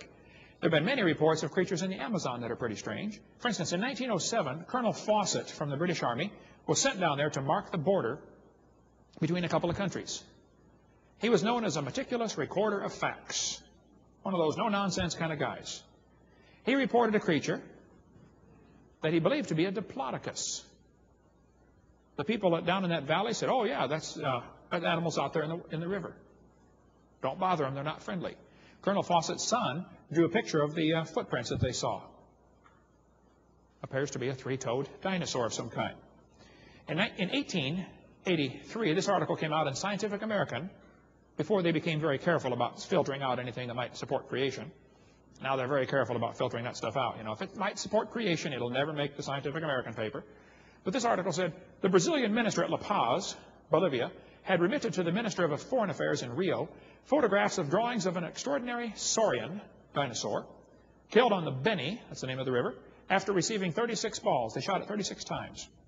By order of the President of Bolivia, the dried body, which had been preserved in Asuncion, was sent to La Paz. It was 12 meters long, 39 feet, with snout to point of the tail. Describes the whole thing in Scientific American. The neck is long, the belly large, and almost dragging the ground. Professor Gilvetti, who examined the beast, thinks it is not a monster, but a member of a rare or almost lost species, as the Indians in some parts of Bolivia use small earthen vases of identical shape and probably copied from nature. There's a picture of a giant snake that actually swallowed a human. There's some big snakes down there, folks. They cut it open, there's a guy inside of it. Colonel Fawcett said he shot and killed a 62-foot anaconda snake. The natives that were with him said, Colonel, you should see the big ones. This ain't a big one. Officials from the Brazil-Colombia Boundary Commission in 1933 killed a 98-foot snake with 2-foot diameter. They killed it with a machine gun. It weighed 2 tons. 4 men were unable to lift its head. The cook from a hotel in the Amazon jungle said he saw a 100-foot snake the military hunted down and killed because it ate 2 of their soldiers. The snake's head was 5 feet long. Reuters news service reported this creature back a few years ago, a 130-foot long serpent, the diameter about 15 feet, crashed through the jungle. The soccer team was terrified. They saw it go by. 1948, this picture was taken, showing a giant snake carcass floating down the river. The people said it might have been 150 feet long. Nobody poked it to see if it was alive. We'll just let that one go on by. See, many Americans cannot comprehend how big the Amazon River is.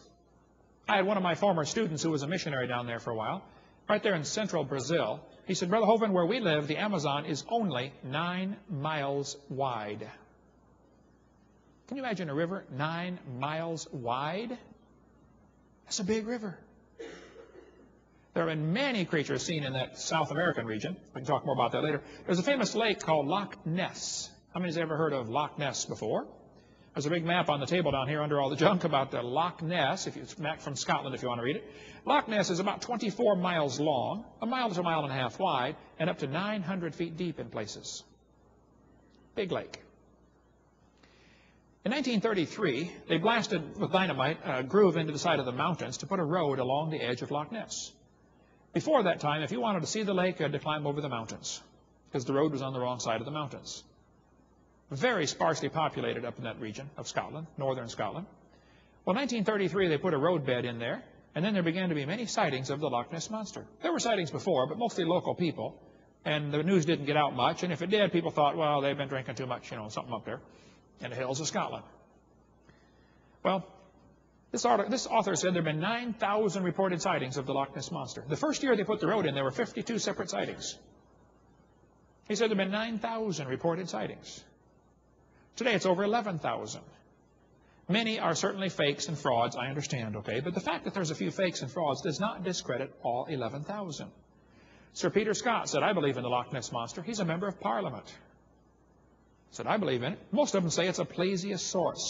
Plesiosaur is this kind. There are about, I'm going to say 5 or maybe 6 different kinds of swimming dinosaurs that are similar to this. Plesiosaur, the elasmosaur, a couple other unusual ones. Well, this author said there's one thing wrong with Nessie being a plesiosaur. Plesiosaurs became extinct 70 million years ago. Oh, is that what's wrong with the theory? Yeah, we better throw out all the evidence then, since it doesn't match your theory. When you get 11,000 people who claim they've seen something, maybe they've seen something. Arthur Grant was a veterinarian student. He nearly ran into Nessie on his motorcycle. Here's what he said. He said, I had a splendid view of the object. In fact, I almost struck it with my motorcycle. It had a long neck, oval-shaped eyes, on top of a small head. The tail would be 5 to 6 feet long and very powerful. He said the total length of the animal, 15 to 20 feet. Knowing something of natural history, I can say I've never seen anything in my life like the animal I saw. It looked like a hybrid. That's what he wrote about. He drew that sketch right there after nearly hitting it with his motorcycle. Alexander Campbell was the game warden for Loch Ness for 47 years. He said, I saw Nessie 18 times. He said, it looked like that. He said the closest he ever saw it was 3 feet away. He was out in his boat sitting there, motor not running, been sitting there for hours. All of a sudden, Nessie popped its head up beside his boat. Scared both of them half to death. Nessie took off, and he took off. People have tried to catch it with cages. They've tried everything you can imagine and some things you can't imagine trying to catch Nessie out there. This is a gigantic lake. Loch Ness is big enough that everybody in the world could go drowned in it at the same time. That lake would hold 6 billion bodies. It's a big lake. Many folks claim they've seen Nessie. One family said they saw it with a sheep in its mouth, headed back for the water. This guy got a picture of it with its back sticking out of the water. Here's the neck over here. When they republished this picture in Reader's Digest, I've got it on the table down here somewhere, they cropped the head off. Reader's Digest, shortened version. All they show is the hump on the back. McLeod said he watched it for 9 minutes through binoculars. He drew 4 sketches of what he saw. He said it was halfway out of the water on shore on the other side, a mile away, pretty far. But he said it put a big flipper up on shore and pushed off and rolled back into the water. After watching it for 9 minutes, he said the head was moving back and forth in the brush like a snake. He said, I think it looks like that.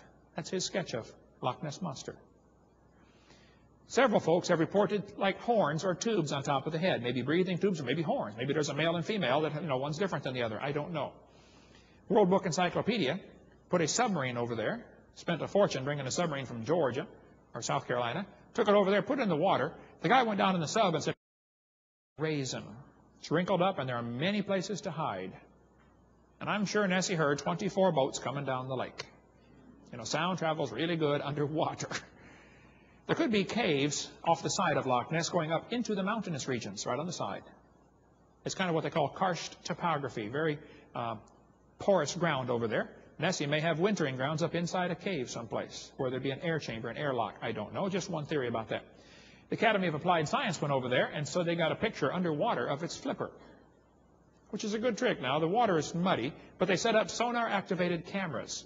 They said Nessie swam past. They took pictures of all kinds of fish and finally got this giant flipper picture.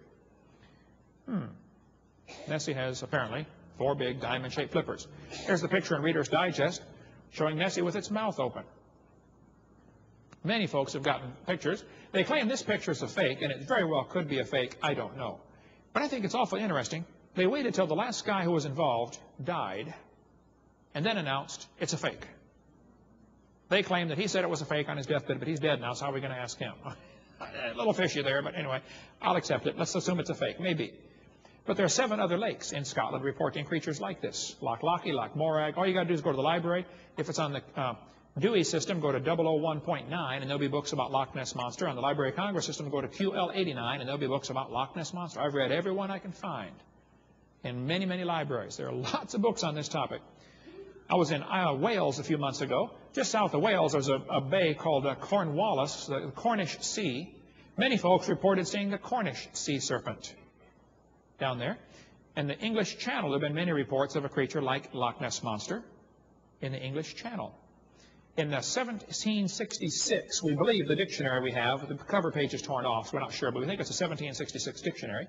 They listed sea dragon as a marine monster caught in England in 1749, resembling in some degree an alligator, but having 2 large fins which served for swimming or flying.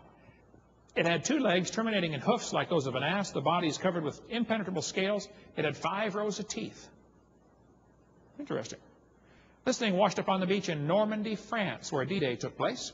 This happened way before that, though. 1934, the creature washed up on the beach. Professors came and looked at it. They said, it's not a whale. It's not a sea cow.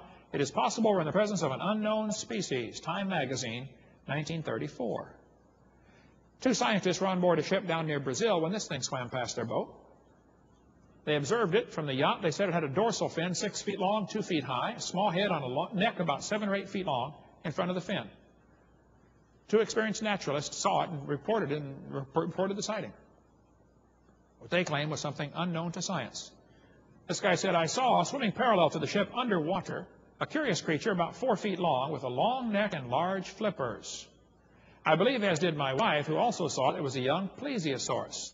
A Queensland correspondent wrote me that a young plesiosaur was taken in a net off Mudgee Beach, Australia.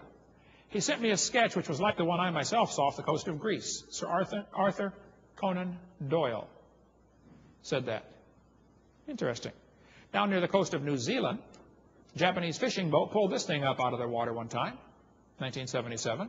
It was 4,000 pounds, 32 feet long. They said, what is that? They took a bunch of pictures. The sailors on board thought it was something really unusual. They took all kinds of photos of it, took some skin samples, and threw it back. It stunk real bad. The marine biologist on board made that sketch of the bones.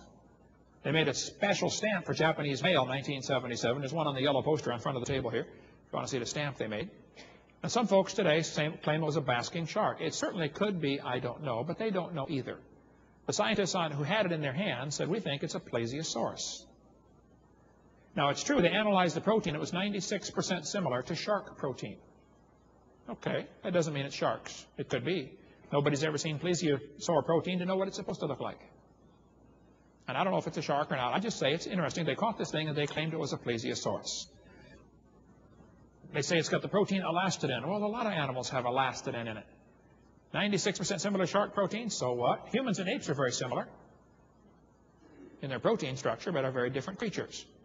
Nobody's ever seen plesiosaur protein. The fishermen had it and said, we know what basking sharks are, and they didn't think it was a basking shark. So the story still rages, and there are some creationist organizations that don't like me because I even mentioned the fact that they might have had a plesiosaur.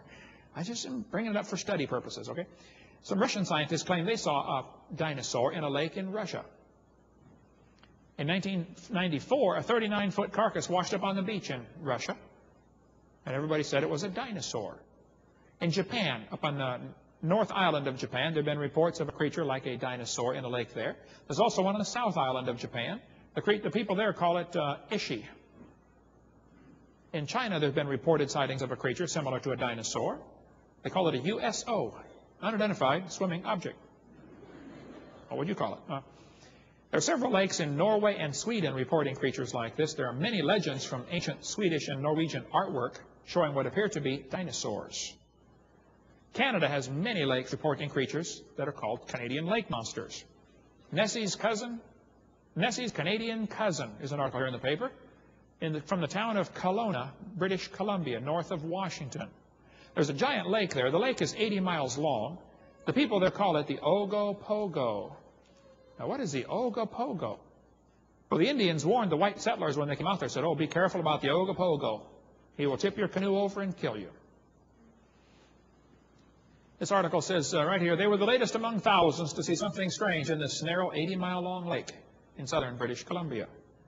One swimmer was swimming out there in the lake, and he said this creature came up under him. He said it was 20 to 30 feet long. He said, we've never seen a sturgeon in the lake. Some people thought it might be a big sturgeon. He said, nobody's ever seen a sturgeon in that lake. Creature showed up on sonar scan here from the Kelowna newspaper, Daily Courier, in the year 2000. There's another creature called Cadborosaurus, which apparently is on the Pacific coast along from British Columbia down as far as Oregon. The caddy, they call it. A couple of scientists actually have spent years studying the Cadborosaurus and written books about it. Professor LeBlanc from University of British Columbia says it's probably a new species to science. The remains of a baby one are found inside the stomach of a sperm whale. Adult caddies get 7 meters long, about 22 feet long. They say it has a long neck and short pointed front flippers and a horse-like head. One guy was actually out there with a sailboat and caught one, a little baby one, about 18 inches long. He put it up in his dip net, put it in a bucket, and drew a sketch of it. There's the sketch. He didn't know what it was. He didn't have a camera, but it was obviously trying to get out of the bucket. It was panicking, trying to get out, so he dumped it overboard, let it go. But that's a sketch he drew. I interviewed this guy for an hour up in Canada. He and his 3 buddies there saw a creature that actually chased their boat off the coast of Cape Sable Island, Nova Scotia. I preached up there about 10 years ago. I met with the guy. Here's what he told me. He said, Dr. Hovind, he was 67 years old at the time. He said he'd been fishing out there since he was 5. It's a fishing village. He said a 40 to 50 foot long creature chased their boat for 1 to 2 miles with its head out of the water, about 15 feet. That's not a fish. He said it had a wide mouth and 4-foot tusk like a walrus, as well as other pointed sharp teeth about the size of his finger. I showed him a plesiosaur. He said, well, that's close, but it's not exactly like that. He said the neck that he saw was 2 foot diameter, and the eyes were 8 to 9 inch diameter. He said they were 6 miles south of Cape Sable Island, Nova Scotia. The water was 180 feet deep and flat cam. They say calm, cam, flat cam. I said, what do you mean flat cam? He said, flat cam, no waves. Oh, you mean calm. Okay. Now, he said, I don't want to see it again. That's what he told me. The other 3 guys refused to even talk to me. They said, look, we got laughed at enough. We're not even going to talk about it. This thing washed up on the beach in Newfoundland, Canada, about 2 years ago. Nobody ever identified it. Giant creature of some kind. Another one came up in Parker's Cove, Canada. This thing. I had a guy came to my house and spent 2 hours talking to me. He said, Brother Hovind, I was vacationing up there. He said, I've got a bed and breakfast right near there. He said, this thing washed up on the beach. I got a whole article of him talking to me. September 18th, 2002. He said, I went over to Parker's Cove, 2 hours drive, saw this creature laying on the beach. He said, some of the scientists said it was a basking shark. Other people said, no, it's not a basking shark. Typical argument. All they knew was it stunk. Everybody kept cutting pieces off of it to have a piece of the sea monster to take home. But there were articles in the paper about this giant creature, whatever it was. I don't think it was ever positively identified, except some folks think it was a sea monster. Some folks think it was a basking shark. I don't know. But it's gone now. There are a couple of samples, though, that people up in Canada still have. I think it'd be worth getting those analyzed scientifically to get the structure of it. It had little hair on it. I don't know of any sharks that have little hairs, unless that is frayed protein, which could be, but appears to be some type of hair or fur, whatever it is. Many people reported this creature as having a hair or fur on it. And there's all the pictures. You can see for yourself what it is. We've got all kinds of books out there on the table or on my website, Dr. Dino, about dinosaurs living with people. I interviewed Jacques Boivet right here for 3 hours. We talked and talked and talked because he's been collecting for years sightings of the Lake Memphremagog monster, which is between between Vermont and Quebec, Canada. He has file after file of stories of people who claim they've seen Memphrey. In 1992, just that 1 year alone, there were 8 sightings involving 26 people, just in that 1 year. There have been reports of some kind of strange creature in the Potomac River. They say it resembles the Loch Ness Monster. This one lady said her husband shot one of the smaller monsters in the neck. It rose out of the water and disappeared. Took off down underwater again. In 1800s, there were many reported sightings of a sea monster in Boston. Lots of people saw this thing, like a giant sea snake. There's an island off the coast of Rhode Island. The island is called Block Island. In 1994, I've got lots of material on this one, 1996, a creature was caught there, 14 feet long. Here's the sketch. Here's the actual picture of it right here. Somebody stole the bones and it disappeared. Nobody knows where it is now. But, of course, they called it the Loch Ness Monster, Block Island. In Lake Erie, there's been lots of people claiming they've seen a creature in Lake Erie. Erie's Bessie matches Nessie, this article says. They describe it as black, 35 feet long, with a snake-like head. There are many articles in the paper and many folks who will swear they've seen the Lake Erie Monster. We could spend 2 days on that one also. I talked to John Kraft, who photographed Lake Erie Monster.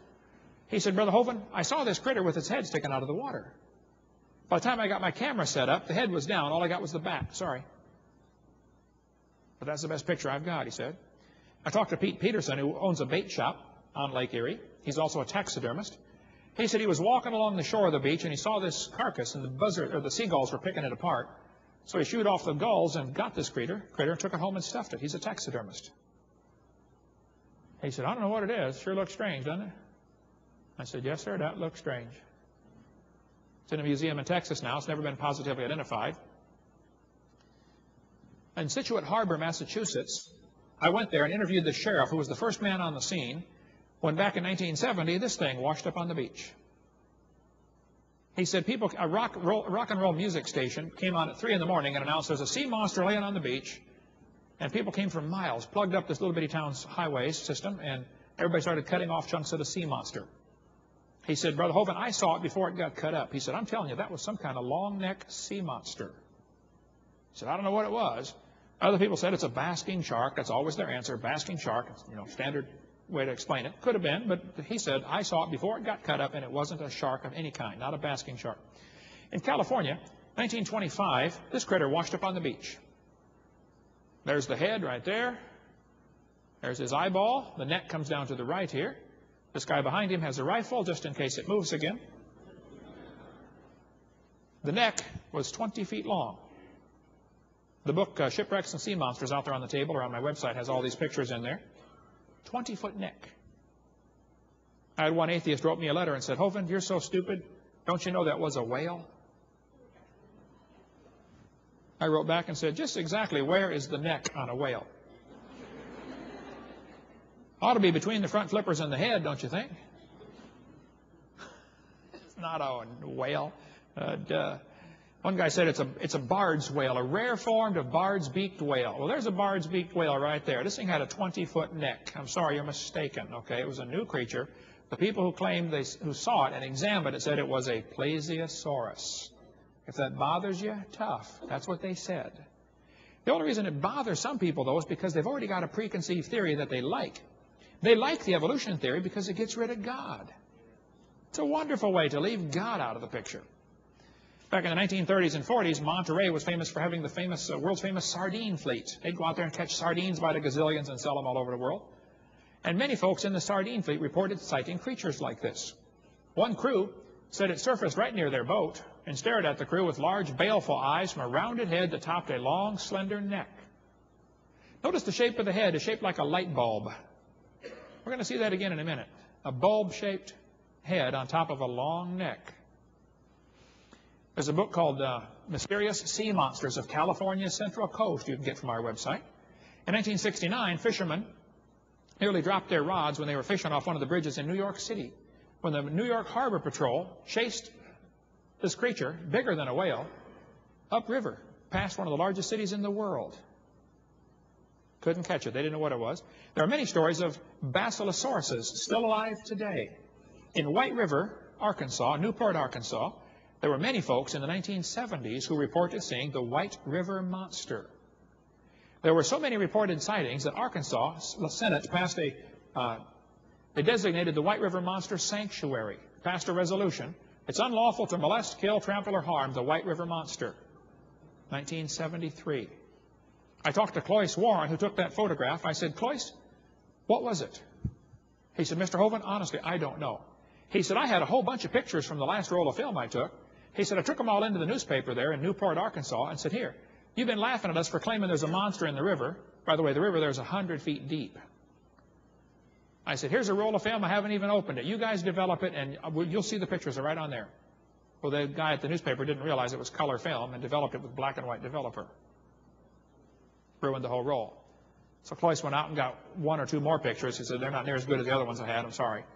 In 1972, I believe, there was a flood that filled in much of the river. These pictures were taken in 71. Arkansas Senate passed a resolution in 73, a couple years later, to protect the White River monster. Off the coast of Jupiter, Florida, there have been many reported sightings of creatures there. One guy wrote me this letter. He said, Dr. Hovind, during the 50s, I was flying off Jupiter, Florida, where I lived. I was 7 or 8 miles out over the Gulf. The water was glass calm. Suddenly, I saw an animal. Its head came out of the water. Its eyes stayed trained on me as I made another pass. It appeared to be 30-plus feet long. Having seen the creature taken by the Japanese fishing boat, and later the drawing of the National Enquirer, I would say this is the same creature. I didn't tell anybody for fear they would think I was nuts. I was working for Pratt & Whitney Aircraft Company with high security. Later, my brother and I caught a pygmy sperm whale for the Miami Sea Aquarium, Captain Gray. I hope this will further support your belief. I get letters and calls and phone emails like this just about every week. I've got huge files of people who claim they have seen something that appears to be a dinosaur in this century. There's a big lake between New York and Vermont called Lake Champlain. Many folks claim they've seen the Lake Champlain monster. I talked to Sandy Mancy that took this picture. I said, Sandy, do you think you saw a dinosaur? She said, oh, no.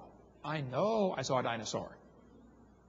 She and her husband and 2 kids watched it for 10 minutes. We'll put at the end of this tape her interview that I did with her describing the creature she saw, a plesiosaurus. 58 people in Lake Champlain saw what appeared to be a creature 30 to 35 feet long swimming off the port side of the boat, 200 feet away. They saw it for 5 minutes. The skipper said, don't tell me it's a fish. If it was, it weighed 3,000 or 5,000 pounds. Discover Magazine ran that article. There are stories in the Bible of dragons in the sea. The dragon in the sea, mentioned in Isaiah 27. In Pensacola, Florida, where I live, back in 1963, 5 teenagers, older teenagers, decided to go scuba diving on the Massachusetts. One of them came back. He made that sketch. He was frantic. He said, that thing ate my 4 friends. Here's the story as he told it. They were scuba diving on a sunken ship called the Massachusetts.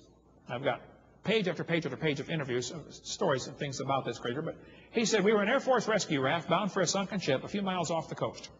Midway out, we got caught in a storm and dragged out to sea.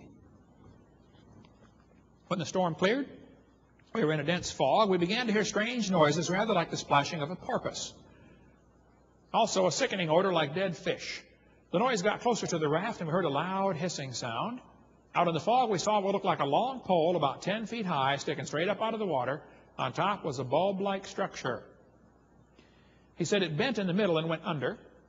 It appeared several more times, getting closer to the raft. The silence was broken once again by something out of the fog. I can only describe it as a high-pitched whine.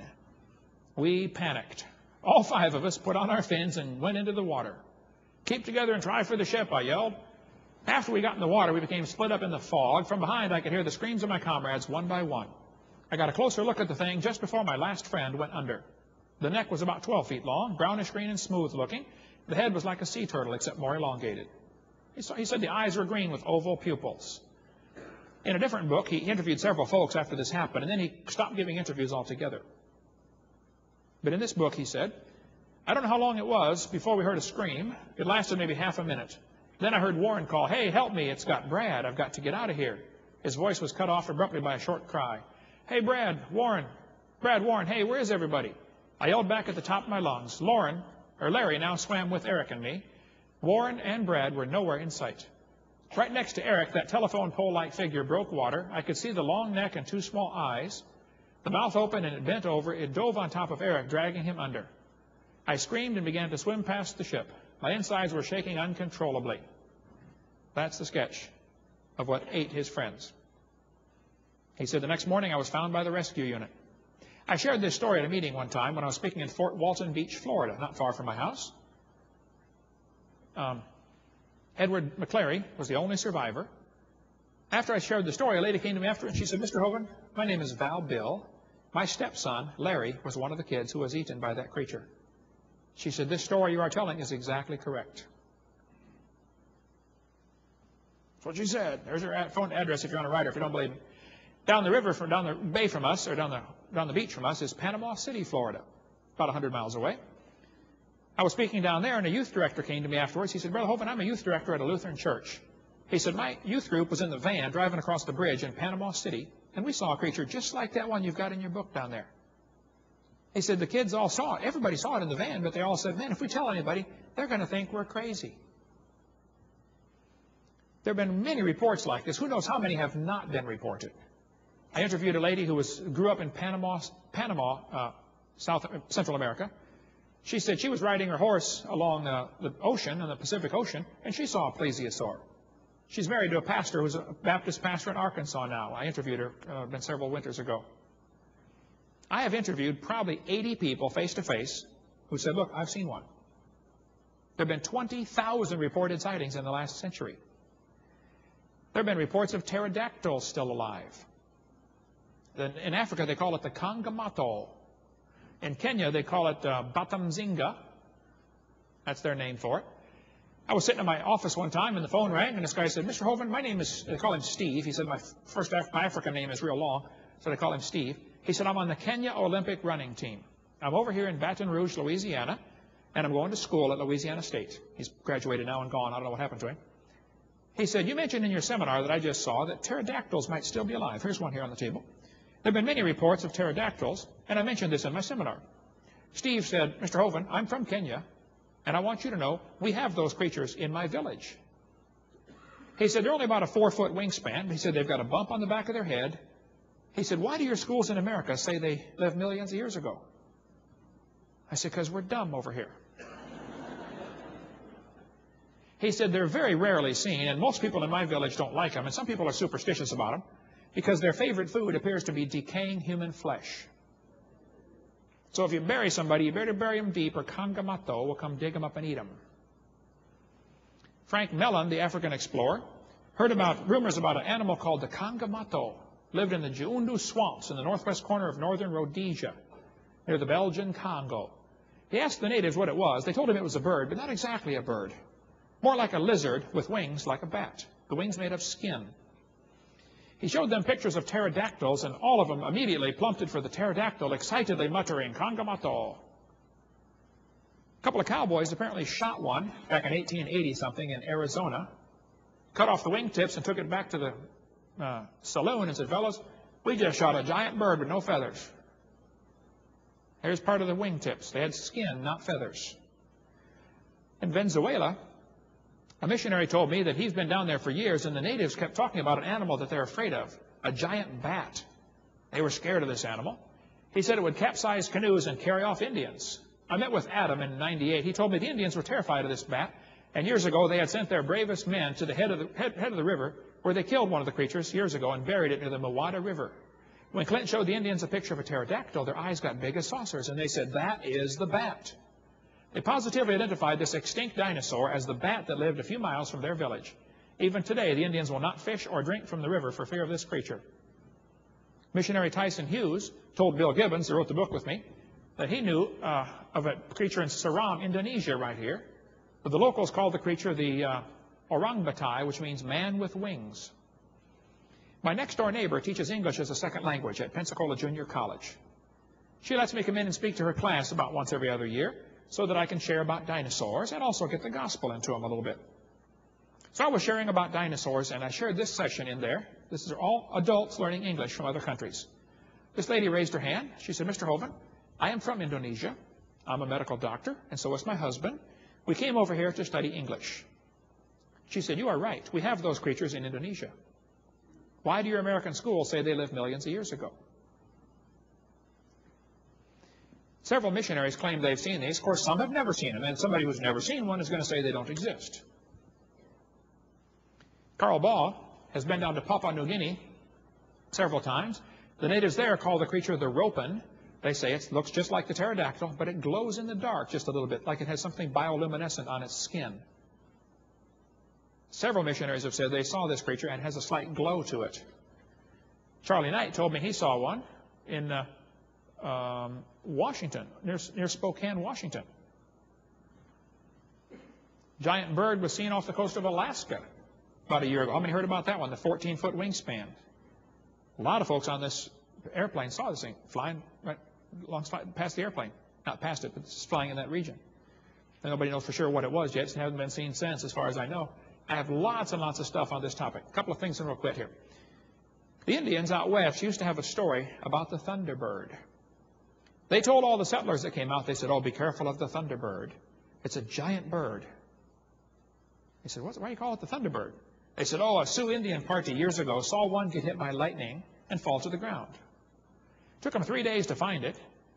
When they found this thing, the buzzards had picked it clean, but it had a 20-foot wingspan and a bony bump on the back of its head. That's where the legend of the thunderbird came from, a pterodactyl. There's a prayer stick in an Indian museum in Colorado, near Colorado Springs, and it shows the head of a pterodactyl. Henry Ford put an eagle on the taillight of his Thunderbird. It should have been a pterodactyl, Henry. The French explorers came down the Mississippi. In 1675, they stopped off where today the town of Alton, Illinois is, right across from St. Louis, and they saw this strange animal painted on the cliffs by the Indians. They said, what is this big animal that you painted up there? They said, oh, that's the piasaw bird. They said, what's a piasaw bird?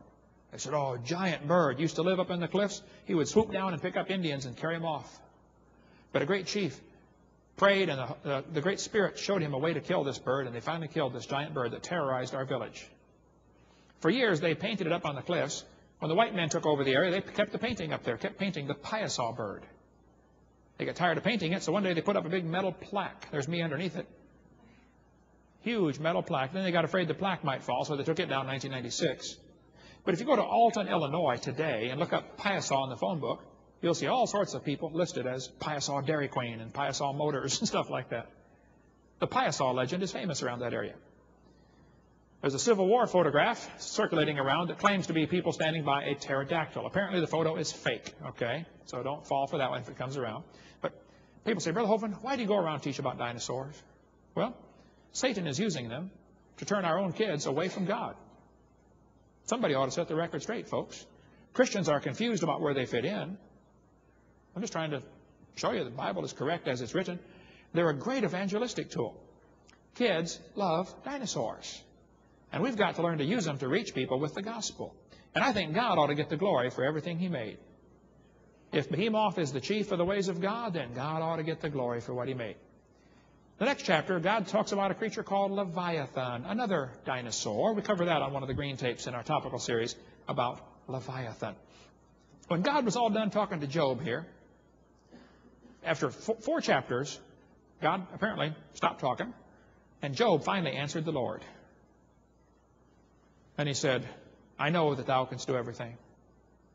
Hey, did you know God can do everything? And why do we worry about things anyway? And Job said, no thought can be withholden from thee. Job said, I heard of you, but now I understand. I don't think any of us realize who God is. You know, we hear a little bit about Him, but man, He's incredible. Job finally got to understand. He said, I repent in dust and ashes. Lord, I'm sorry. Question. How big is your God? You ever thought about that? Is your God big enough to tell you what kind of clothes to wear? The Bible says women should dress modestly. If you're not in business, don't advertise. Does your God tell you how to cut your hair? Man, when I got saved, I was a lifeguard, long blonde hair. I read the verse. It says it's a shame for a man to have long hair. So I said, okay, God, I'll go cut it. Doesn't matter to me what anybody thinks. I want to know what you care about, and I'm going to do it that way. Does God tell you what kind of speech to have? The Bible says, let no corrupt communication proceed out of your mouth. I know a lot of Christians need to work on cleaning up their mouth. Every idle word you're going to give account thereof in the day of judgment, the Bible says. Does God tell you what to watch on TV? Psalm 101 says, I will set no wicked thing before mine eyes. Do you put wicked things before your eyes? God tell you what kind of music to listen to? He told us to speak to ourselves in psalms and hymns and spiritual songs. See, Christians are supposed to be different from the world, folks. And I, for one, am sick and tired of the devil using God's creatures to turn people away from God. I think we need some Christians to get busy and do something for the Lord. People ask me this question all the time. Brother Hovind, did God call you to do this? I don't know. I never got a letter or a phone call. But it sure needs to be done. It just needs to be done. Look, if I tell my kids, clean your room, I don't want to come back an hour later and find them playing around and the job not done. If they say, well, you didn't say make the bed. Okay, kid, listen. If I say clean the room, I expect you to figure out the details. Now, kids, you may go to sleep. You will not understand anything I'm about to say. Parents, you will understand. Mom says, son, is your room clean? Yep, all clean, Mom. Okay, let's go check it out. Come in here, right here. Okay, son, you see that dirty sock right there? Pick it up. Now, bring it over here and put it in the dirty clothes. Okay, now come on back. Come over this way, this way. Okay. Now, pick up the other one. How many know what I'm talking about? Don't you see what needs to be done? I think God's up in heaven looking down at some of His kids, saying, don't you see something that needs to be done? Start a new ministry. Start a new Sunday school class for left-handed, one-eyed people or something. You know? Do something. There's a war going on. For heaven's sake, find something to do. Everybody can do something. The worst of you could serve as bad examples, if nothing else. But you could all do something for the Lord. Man, find something to do. Get the job done. In Acts chapter 2, there are many, many verses quoted as he preached to the Jews because they knew about the Bible. They believed the Bible. So they quoted scripture after scripture after scripture in Acts 2. The second great sermon in the book of Acts is Acts 17, where Paul preached on Mars Hill. He did not quote one scripture. The whole sermon, not one Bible verse. He said, I want to talk to you about the unknown God. And then he said, God that made the world. Paul used creation as his means of evangelism. That's why we call our ministry Creation Science Evangelism. We want to win souls. Hey, there's some practical steps you can use to get the gospel out using creation. You can see how many people you can get to watch videotapes. Feel free to copy mine, spread them around. People will sit home and watch a video that you will simply never get to come to church. Especially men. If they're sitting at home holding the remote. This feeling of power surges through their body. How many know what I'm talking about? Now, come on, be honest. Okay, there we go. Man, use video to reach them. It's a great way. Now, look, if you want somebody to watch the video series, you get all excited. Okay, don't give them the whole thing. They won't even start. If you tell somebody, here, I want you to eat this elephant. Wait till they're hungry. Give them a little tiny piece of elephant meat. Then they'll want more. And I see people all the time, they get all excited and they go choke their neighbor on something, you know. Copy 10 minutes of a tape and just give them that. Say, here, watch this. Shut it off right in the middle of something. Then they'll come for more. Why don't you pass out some videos on your campus? Give them to your public school teachers. Put them on TV.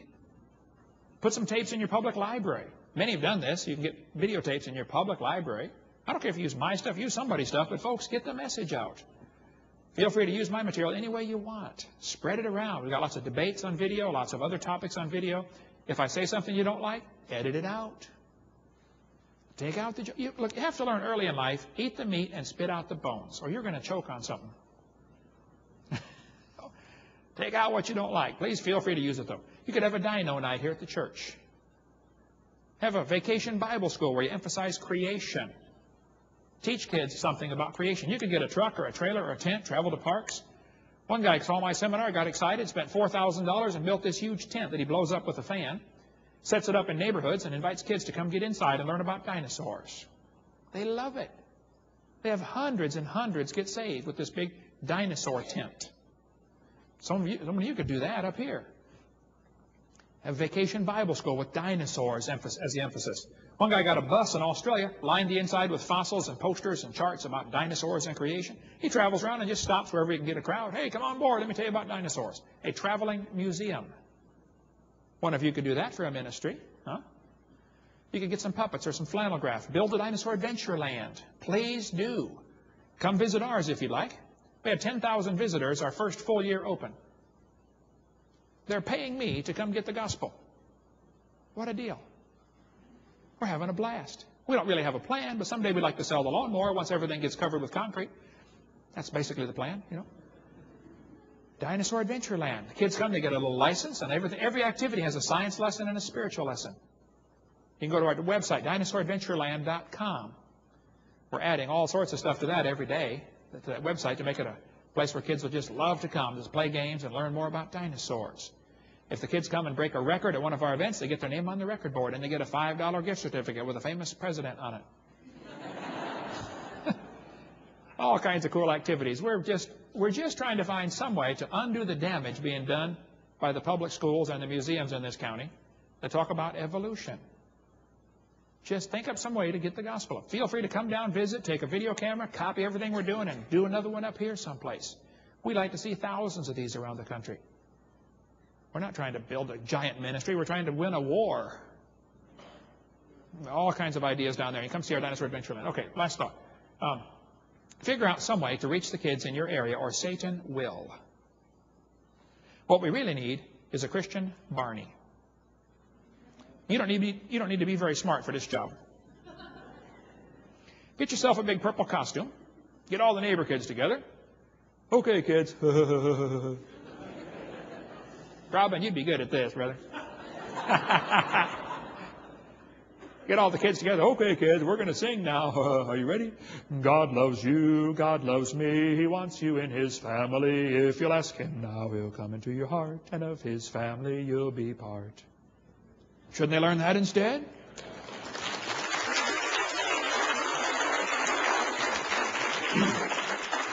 You know, to keep one F-15 in the air for 1 hour requires 454 support personnel on the ground. Now look, everybody ought to be doing something. If you're not going to preach, at least support the pastor who will. And if you're not going to go to the mission field, then support the missionary who's willing to go. I mean, don't you think if you left your country and had strange land and strange diet, strange clothes to wear and strange language to learn, don't you think you'd want to get a letter from home once in a while with a $50 bill in it? I don't mean your electric bill. I mean one they can spend, okay? Everybody should find something to do. We've been commanded by the Lord, go into all the world and preach the gospel to every creature. Are you done doing that yet? Well, then let's keep going. I spoke nearly 800 times last year. People said, Brother Hovind, aren't you going to wear out? Oh, probably. Rather burn out than rust out, though. I know a lot of Christians are going to rust out. I learned years ago, if you burn the candle at both ends, you get twice the light. And right now, the world needs twice the light. So get off your duff and find something to do for the Lord, okay? Let's all stand, bow our heads and close our eyes, and let's pray.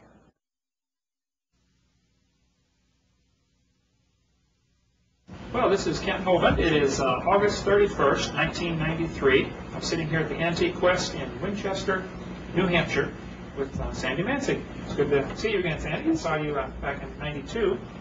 And Sandy is the one that saw Champ. Her picture appears on the cover of the book by Joseph Zarzinski. This took, why don't you tell us when it was and where you were and just a little bit about it.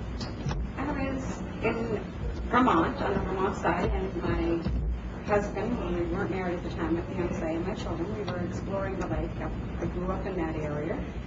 And we were just exploring the lake, sitting there, enjoying the peace and quiet. And my husband had gone back to the car to get the camera, and while he was gone, there was a disturbance in the lake, and I looked out, and I thought perhaps there was a school of fish, maybe a scuba diver or something, and then the head and the neck broke the surface of the water, and the head picked up in the neck, in the back, and I knew it wasn't a fish. Right. Well, great. And some people said I heard somebody told you that they thought maybe it was a duck. I think it's about a 2,000-pound duck. A 2,000-pound duck. When we were at the church, when you came to hear me speak up in wherever that was, New Hampshire, Dublin, New Hampshire, I had all my dinosaurs on the table, and you immediately picked out this one as Champ. But you said it was a little different, what you saw. Yes, what I saw is the neck was not near as long, and the head is shaped right, like a horse head. But the neck is not near as long. Okay, now there are 3 or 4 different types of swimming dinosaurs that bones have been found of. There's the chronosaur, which has a huge neck, the plesiosaur, which you're holding, and then there's the elasmosaur. Had a shorter neck, and the head is at a right angle to the body instead of in line with the body. There may be others, of course, undiscovered yet, but get that where they can see it on the camera.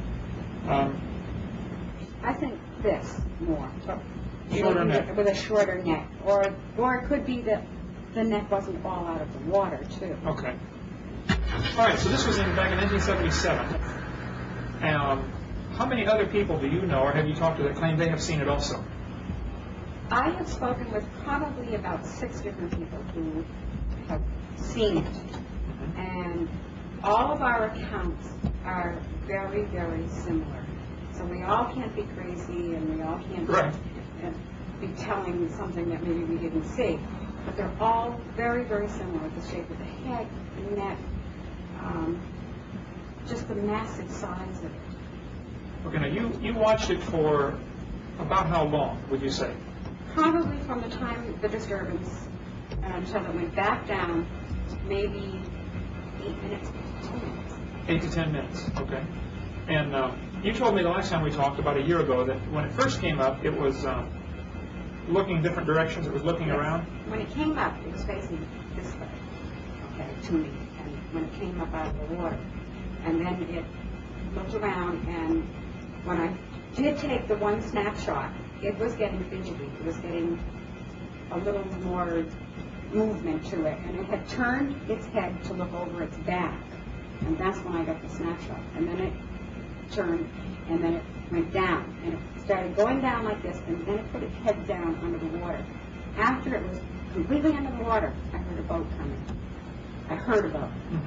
Didn't even see the boat, but I heard it coming. It knew that boat was coming long before my sense of hearing picked it up. A lot of people that I've interviewed have told me that, like the ones in Africa, the dinosaurs in Africa, the natives claim they have very sensitive hearing, and they'll hear you coming and duck under the water. I've got missionary friends over there that say there are dinosaurs in that swamp. Absolutely. I'm sure of it. God created one. He created many. Sure. And this is something that has to be a creation. It's not something that could have come from the eel or any of that nonsense. And if God can create one, He create many. Sure, right. Now, your picture has, as well as being on the cover of Joseph's book, has been in a number of places. It was in Time magazine, July '81, I think. You were on Unsolved Mysteries, did you say this last week? Or? Unsolved Mysteries has shown 3 times. The first was in September of last year, and then maybe September of '92. Right. Okay. And then recently, about a week or so ago, they had a rerun of it. Oh, okay. So you're a movie star now. No. Well, there are those who teach that evolution is a proven fact, that dinosaurs lived millions of years ago. I, as you know, am very different. I was a scientist, science teacher for 15 years. I'm of the strong, studied opinion that a few dinosaurs are even still alive. The world isn't millions of years old. Would you say that what you saw was best described as being a dinosaur of some kind, water-dwelling? I saw a dinosaur. You felt like you were seeing a dinosaur, right? I know. Not felt, I know. You know, okay. I saw a dinosaur. Now, the question comes to some people's mind, why did you only take one picture? Because I didn't want to miss anything. Busy watching it. I was busy watching. I brought the camera out, I took the one photograph, and then I put it down because I didn't want to miss anything. I was in such total awe of what was happening. And I don't even know why I took the one. It was just instinct. My husband handed me the camera. He had gone after the camera. He had gone after the camera to take pictures of the children. Okay, before it surfaced. Right. He didn't even know anything was going on until he got back there. Sure. And he helped me up the banking, and he handed me the camera so to help me up the bank.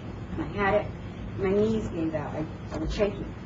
And I went down on my knees. I picked the camera up. I took the one photograph and then put it down. I had it both down. You could have taken 20 pictures. Oh, absolutely. Right. But I wanted to watch it, and I was. And your mind tries to rationalize. And I'm trying to think, well, what is this? And there comes a point when you cannot rationalize. You just stand there and off. Yeah. Well, great. Anything else, any other typical questions you get asked? Most of the people that interview you are those who believe in evolution. And how do you feel about that? You don't like that? I agree with you 100%. And I appreciate you letting me use your picture. I put it on one of my posters. Wonderful. And I have quite a few pictures from different people. And my motive is to strengthen people's faith in the Bible. The Bible is the Word of God. And there's Sandy's picture. You've been featured in a number of shows and magazines and things like that. You've lived here how long in Winchester? About 20 years. 20 years. So you had no intention of trying to become a celebrity by photographing Champ. No, as a matter of fact, I really didn't even want to publish. I kept it a secret for 2 years. And then I made them keep it in the scientific world. And I was forced by the media to publish because they were calling, well, if this exists, why haven't we seen it? Sure, right. So I was forced to, and that's why I put a copyright on so that I could have some control and some protection as to who's going to use it. Right. Smart. Good move. Now, people have asked me, they say, hey, if there's so many of these creatures, why don't we get more pictures? And I ask them the question, I'll say, have you ever seen a car wreck? And they say, well, sure. I'll say, give me a picture of one as it happens. You never see a picture of a car wreck as it happens, and yet thousands of car wrecks happen. So it's something that's fleeting, it lasts a few seconds, you don't think of taking a picture until it's too late. Well, maybe if you could keep me posted, send me information if you get any more people, because people probably come to you all the time, don't they, and say, hey, I saw it. Yes. I would like to keep a file of that. Just send me a list. Absolutely. Picture of Champ up here on the wall. And tell me about the old gentleman that came and looked at it. I was standing here at the counter, and an older gentleman came in, and he's staring at the picture, and he's staring, and he asked me what it was, and I told him it was Champ from Lake Champlain. And he went on to tell me that he had never told a soul this, and he was in his 80s. He said he was 89 or 87.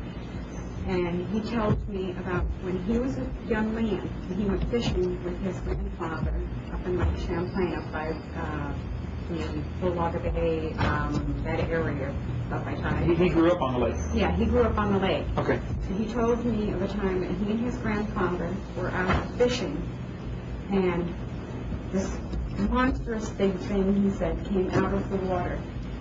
And his grandfather told him that it was Champ, and that he wasn't to tell anybody due to the fact that they would think that they were insane. And so all those years, he never told a soul about it. I was the first person he told, and he said to me, I was not insane, my grandfather was not insane. We saw a living, breathing dinosaur. Right. And I was like, hallelujah! Yeah. Yes! More testimony. Yes, absolutely. Now, other people have seen it, and they come to you and say, hey, yeah. Yes, I appreciate that because it gives me vindication. I'm not crazy. I'm not freaked out. This is what I saw. This is what they saw, and we all saw something. And what? Someday maybe the lake will give up her secret. Who knows? Let's not kill it. Don't kill it. No. Great. Well, thank you so much. You got customers here. We're going to let you go.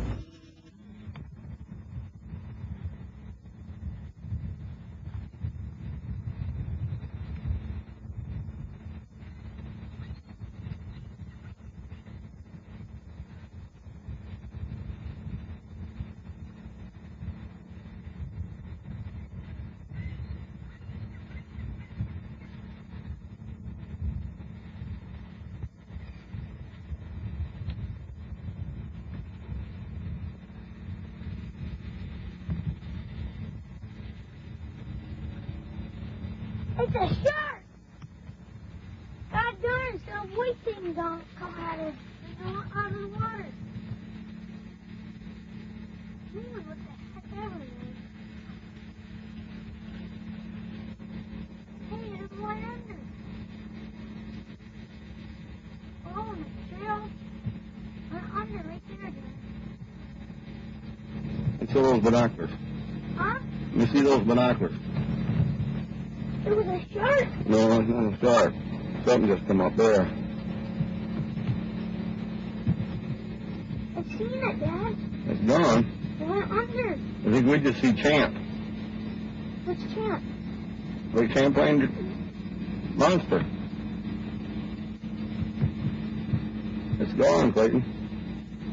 I know. I shouldn't have looked at it with the binoculars so long. I should have got the camera. Oh, went under and swam away. It started way the heck out there. And that buoy, just past that buoy when that sailboat went by. I know. When I was looking at it with the binoculars, I thought it was just a log. It run over, but it went right from that buoy all the way inland, went underneath right in there.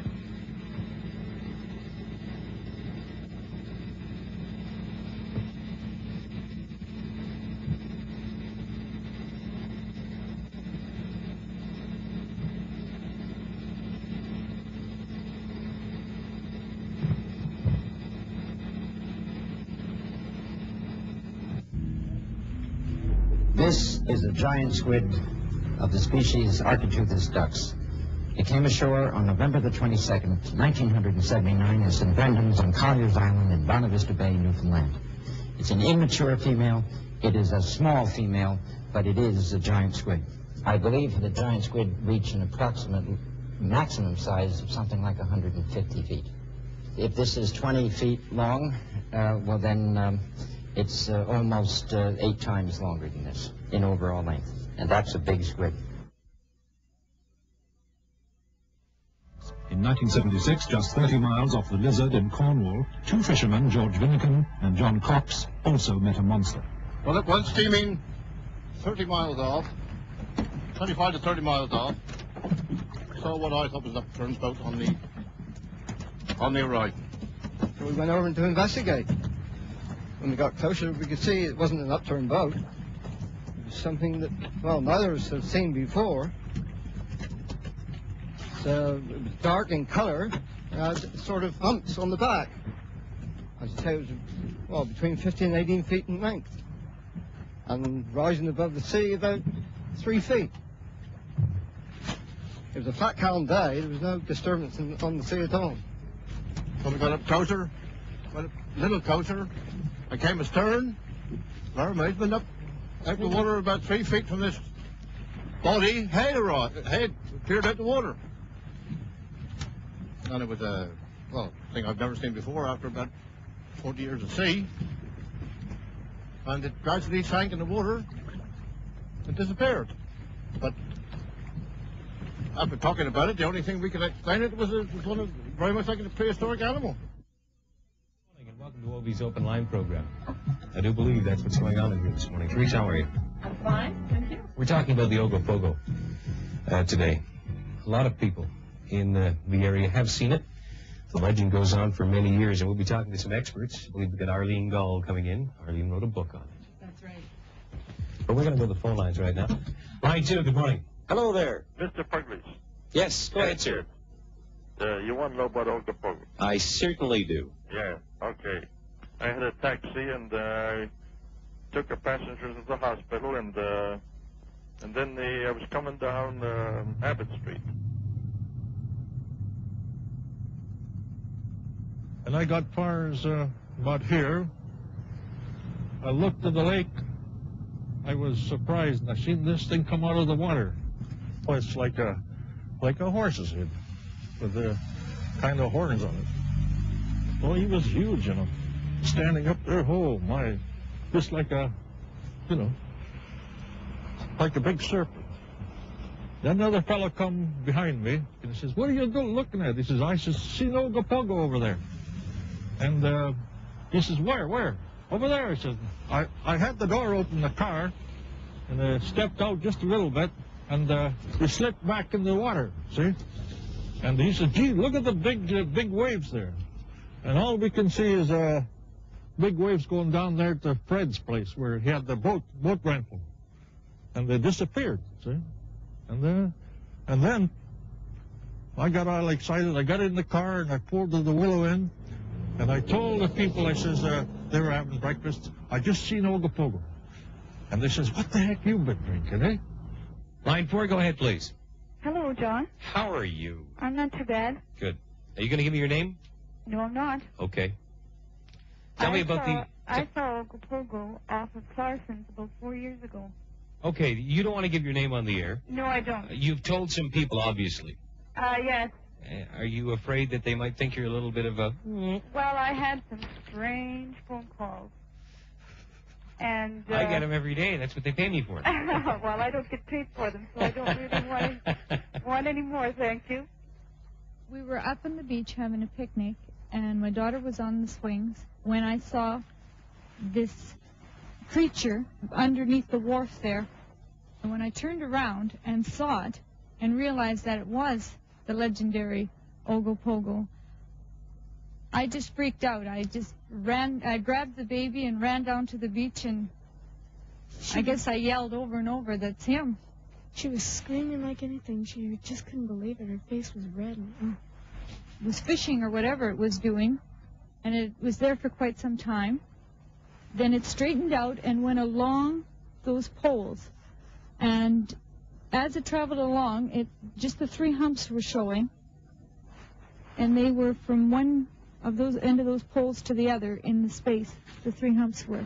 It traveled along the beach till about the corner over there, and then it turned and went straight across the lake. All right, we're going to break from the phone calls right now and introduce to you somebody that's well known in the Okanagan Valley, Arlene Gall. Arlene has written a book on the Ogopogo. Good morning, Arlene. How are you? Good morning, John. Morning, Teresa. Morning, Arlene. How many sightings have you documented? Literally hundreds. Literally hundreds. When was the first sighting?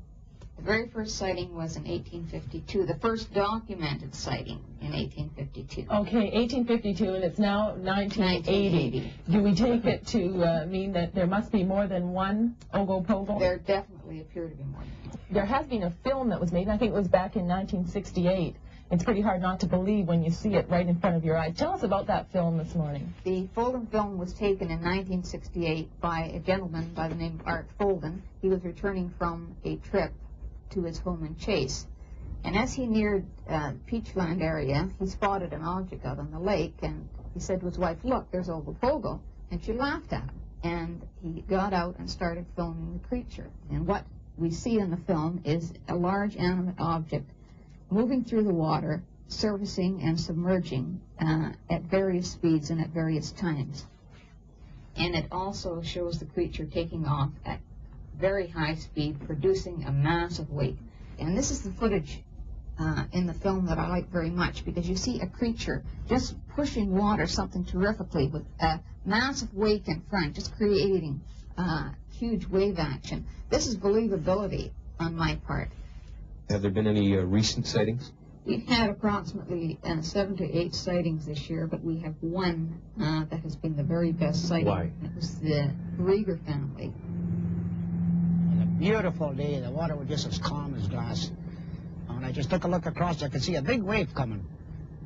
And at that time, I just didn't take much notice of it. And it kept coming closer. And I thought to myself, why would there be a wave coming if there's no wind or anything? So I called to my son. I says, "Come on back here." And I says, "Take a look and see if you think what the heck's coming down the lake here." So he took a look at it, and he says, "Gee, I don't know." So we had his grandson. My grandson was along too. And he said, "Hey, Grandpa," he says, "that's the Ogopogo." It would have ran right into us, but we had to weir the boat off alongside. And then we followed it alongside for about, maybe 15 to 20 minutes. And I'd say the monster was possibly 14 to 16 feet long, which was above water, sticking above about 3 feet. And had quite a hump on the front shoulders and had a hump on the back where the tail went. And I'd say the tail was approximately, probably 30, 40, maybe 50 feet, because we couldn't see the end of it.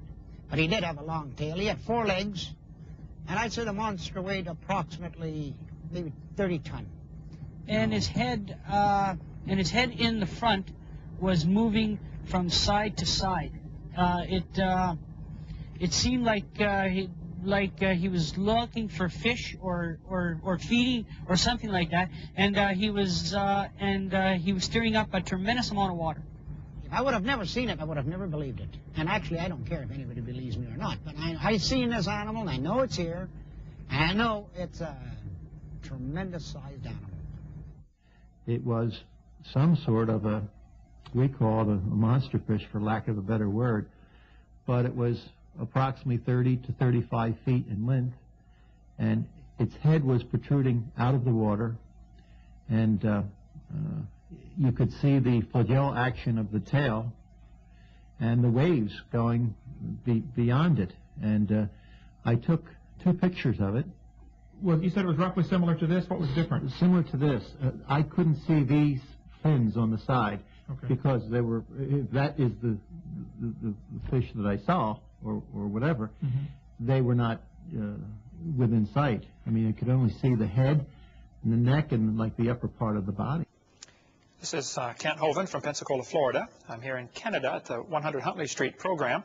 Several years ago, I think 1994, when I was here on the program, I brought my book from Dr. Roy Mackal, A Living Dinosaur, and Cal, who's sitting here beside me, Bombay, said, he said, well, I was in Africa and I saw something like that, a dinosaur. And I turned to this page 256 in Roy Mackal's book.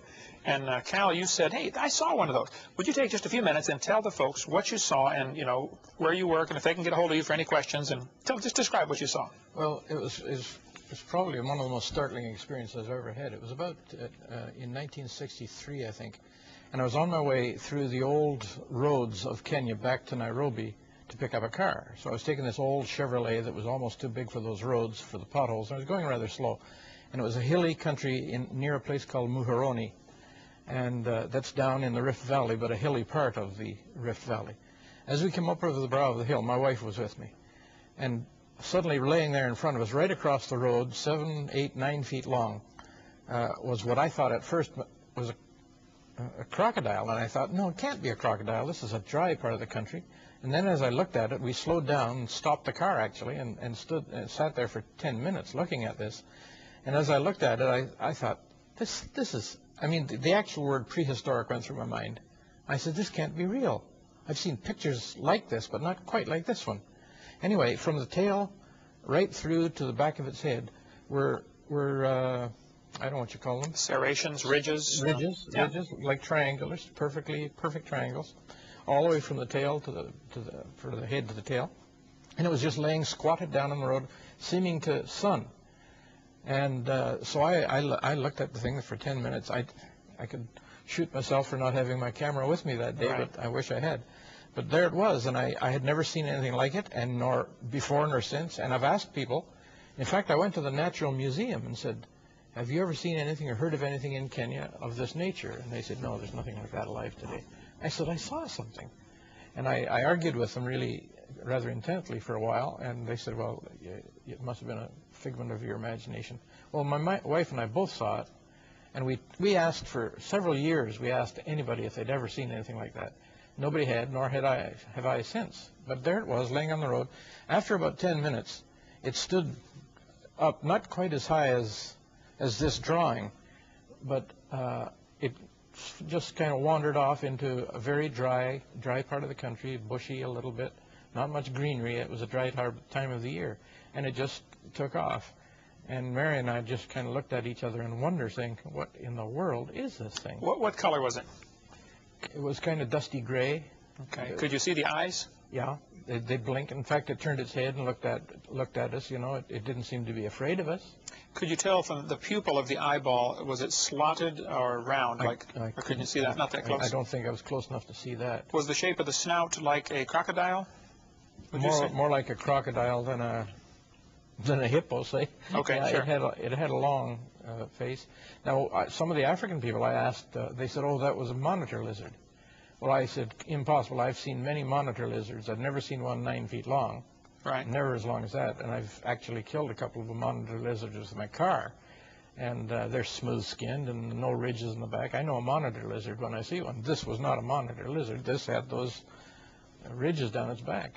Could you tell if it had smooth skin or scales? It looked kind of bumpy, more like an alligator. Right. Okay. On the sides. I don't think it had scales. Okay. I can't really be sure. All right. Well, it's been a lot of years ago. This is 1997. I understand. Well, I've been saying for years there's a few dinosaurs still alive, and your first thought in your mind was something prehistoric, huh? Well, of course, I had been preconditioned by all the education that I'd had up till that time that these things don't exist. Whatever it is, it can't be a dinosaur. That's the first thought most people have. Well, I considered it had to be some kind of a lizard. Sure. And because, you know, you have lizards from this size of the Yeah. little gecko lizards right up to monitor lizards. All right, now you work here at 100 Huntley Street, and what's the phone number here? So if they have any questions, they can call and ask for Cal Bombay. My phone number is area code 905-335-7100, extension 3206. All right, well, call them up if you don't believe it. I saw it. I mean, a lot of some still alive. When I saw this picture, I thought, that's what I saw. I mean, All right, let's get them to zoom in on this picture if you can real quick, and we'll close out with that. If you have any questions, I would be glad to help. Give us a call if you want more information on dinosaurs. You let us know, and we'll be glad to send you our videotape on creation, evolution, and dinosaurs. So that's what you saw that day, 1962. That's as close as anything I've ever seen. Okay. Well, thank you so much, brother. I appreciate the time, and God bless you. You're very welcome. Thank you.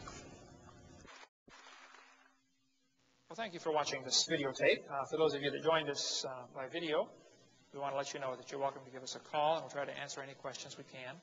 We want to help strengthen your faith. On this tape, we talked about the age of the earth and what the Garden of Eden was like. It's interesting to learn things about dinosaurs and about creation and evolution, but it's much more important to know that you personally are going to heaven. If you've never trusted Christ as your Savior, or if you're not sure you're going to heaven, let me share with you very quickly and simply what the Bible says about how to go to heaven. You don't have to do what God says, but you at least ought to know what's going on and know what you need to do. When I was a sophomore in high school in East Peoria, Illinois, I had been raised in a variety of different churches, but I didn't know if I was going to heaven. I didn't know if I had ever trusted Christ. I wasn't saved. And a friend of mine asked me, he said, Kent, do you know if you're going to heaven? I said, no, I sure don't. He said, well, if I could take the Bible and show you what the Bible says, would you be interested in knowing? I said, yeah, I'd like to know about that. So he took his Bible and showed me 3 simple verses, and for the first time in my life, I understood what God wanted. The Bible says in the book of Romans, chapter 3, and verse number 23, for all have sinned and come short of the glory of God. Everybody is a sinner. My friend looked at me and said, Kent, you are a sinner. You've done things that God doesn't like. I said, boy, you can say that again. And the Bible says everyone is a sinner. Now, some are worse than others in man's eyes, but in God's eyes, one sin makes you a sinner. And you're in trouble if you've broken one of God's laws. You're guilty. You're a sinner. Now, in Romans chapter 6, in verse number 23, it tells us, for the wages of sin is death. Of course, wages is something you earn.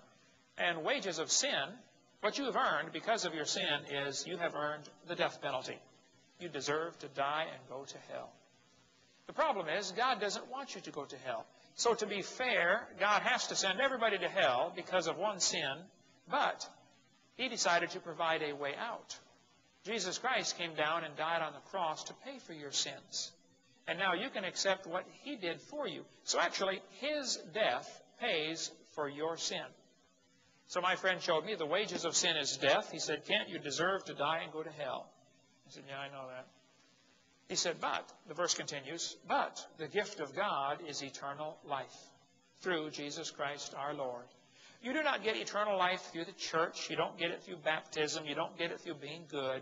You get eternal life through Jesus Christ. See, you received and we received from our parents a free gift of physical life. Somebody else did the work, went through the pain, paid all the bills, and you and I got free gift, physical life. Getting born really only takes a few minutes. Now, growing takes a long time. And getting born into God's family only takes a few minutes. Growing in God's family takes a long time and requires a lot of effort, like reading your Bible, going to church, praying, doing those things. They help you grow to be a good Christian, but they don't make you a Christian. You only become a Christian if somebody else does the work for you.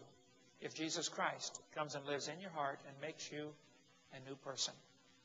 February 9th, 1969, my friend said, Kent, you're a sinner. I said, yeah, I know that. He said, according to the Bible, you deserve to die and go to hell. I said, yes, sir, I know that too.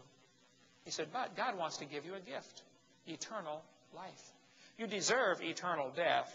God wants to give you eternal life. I said, well, how do I get it?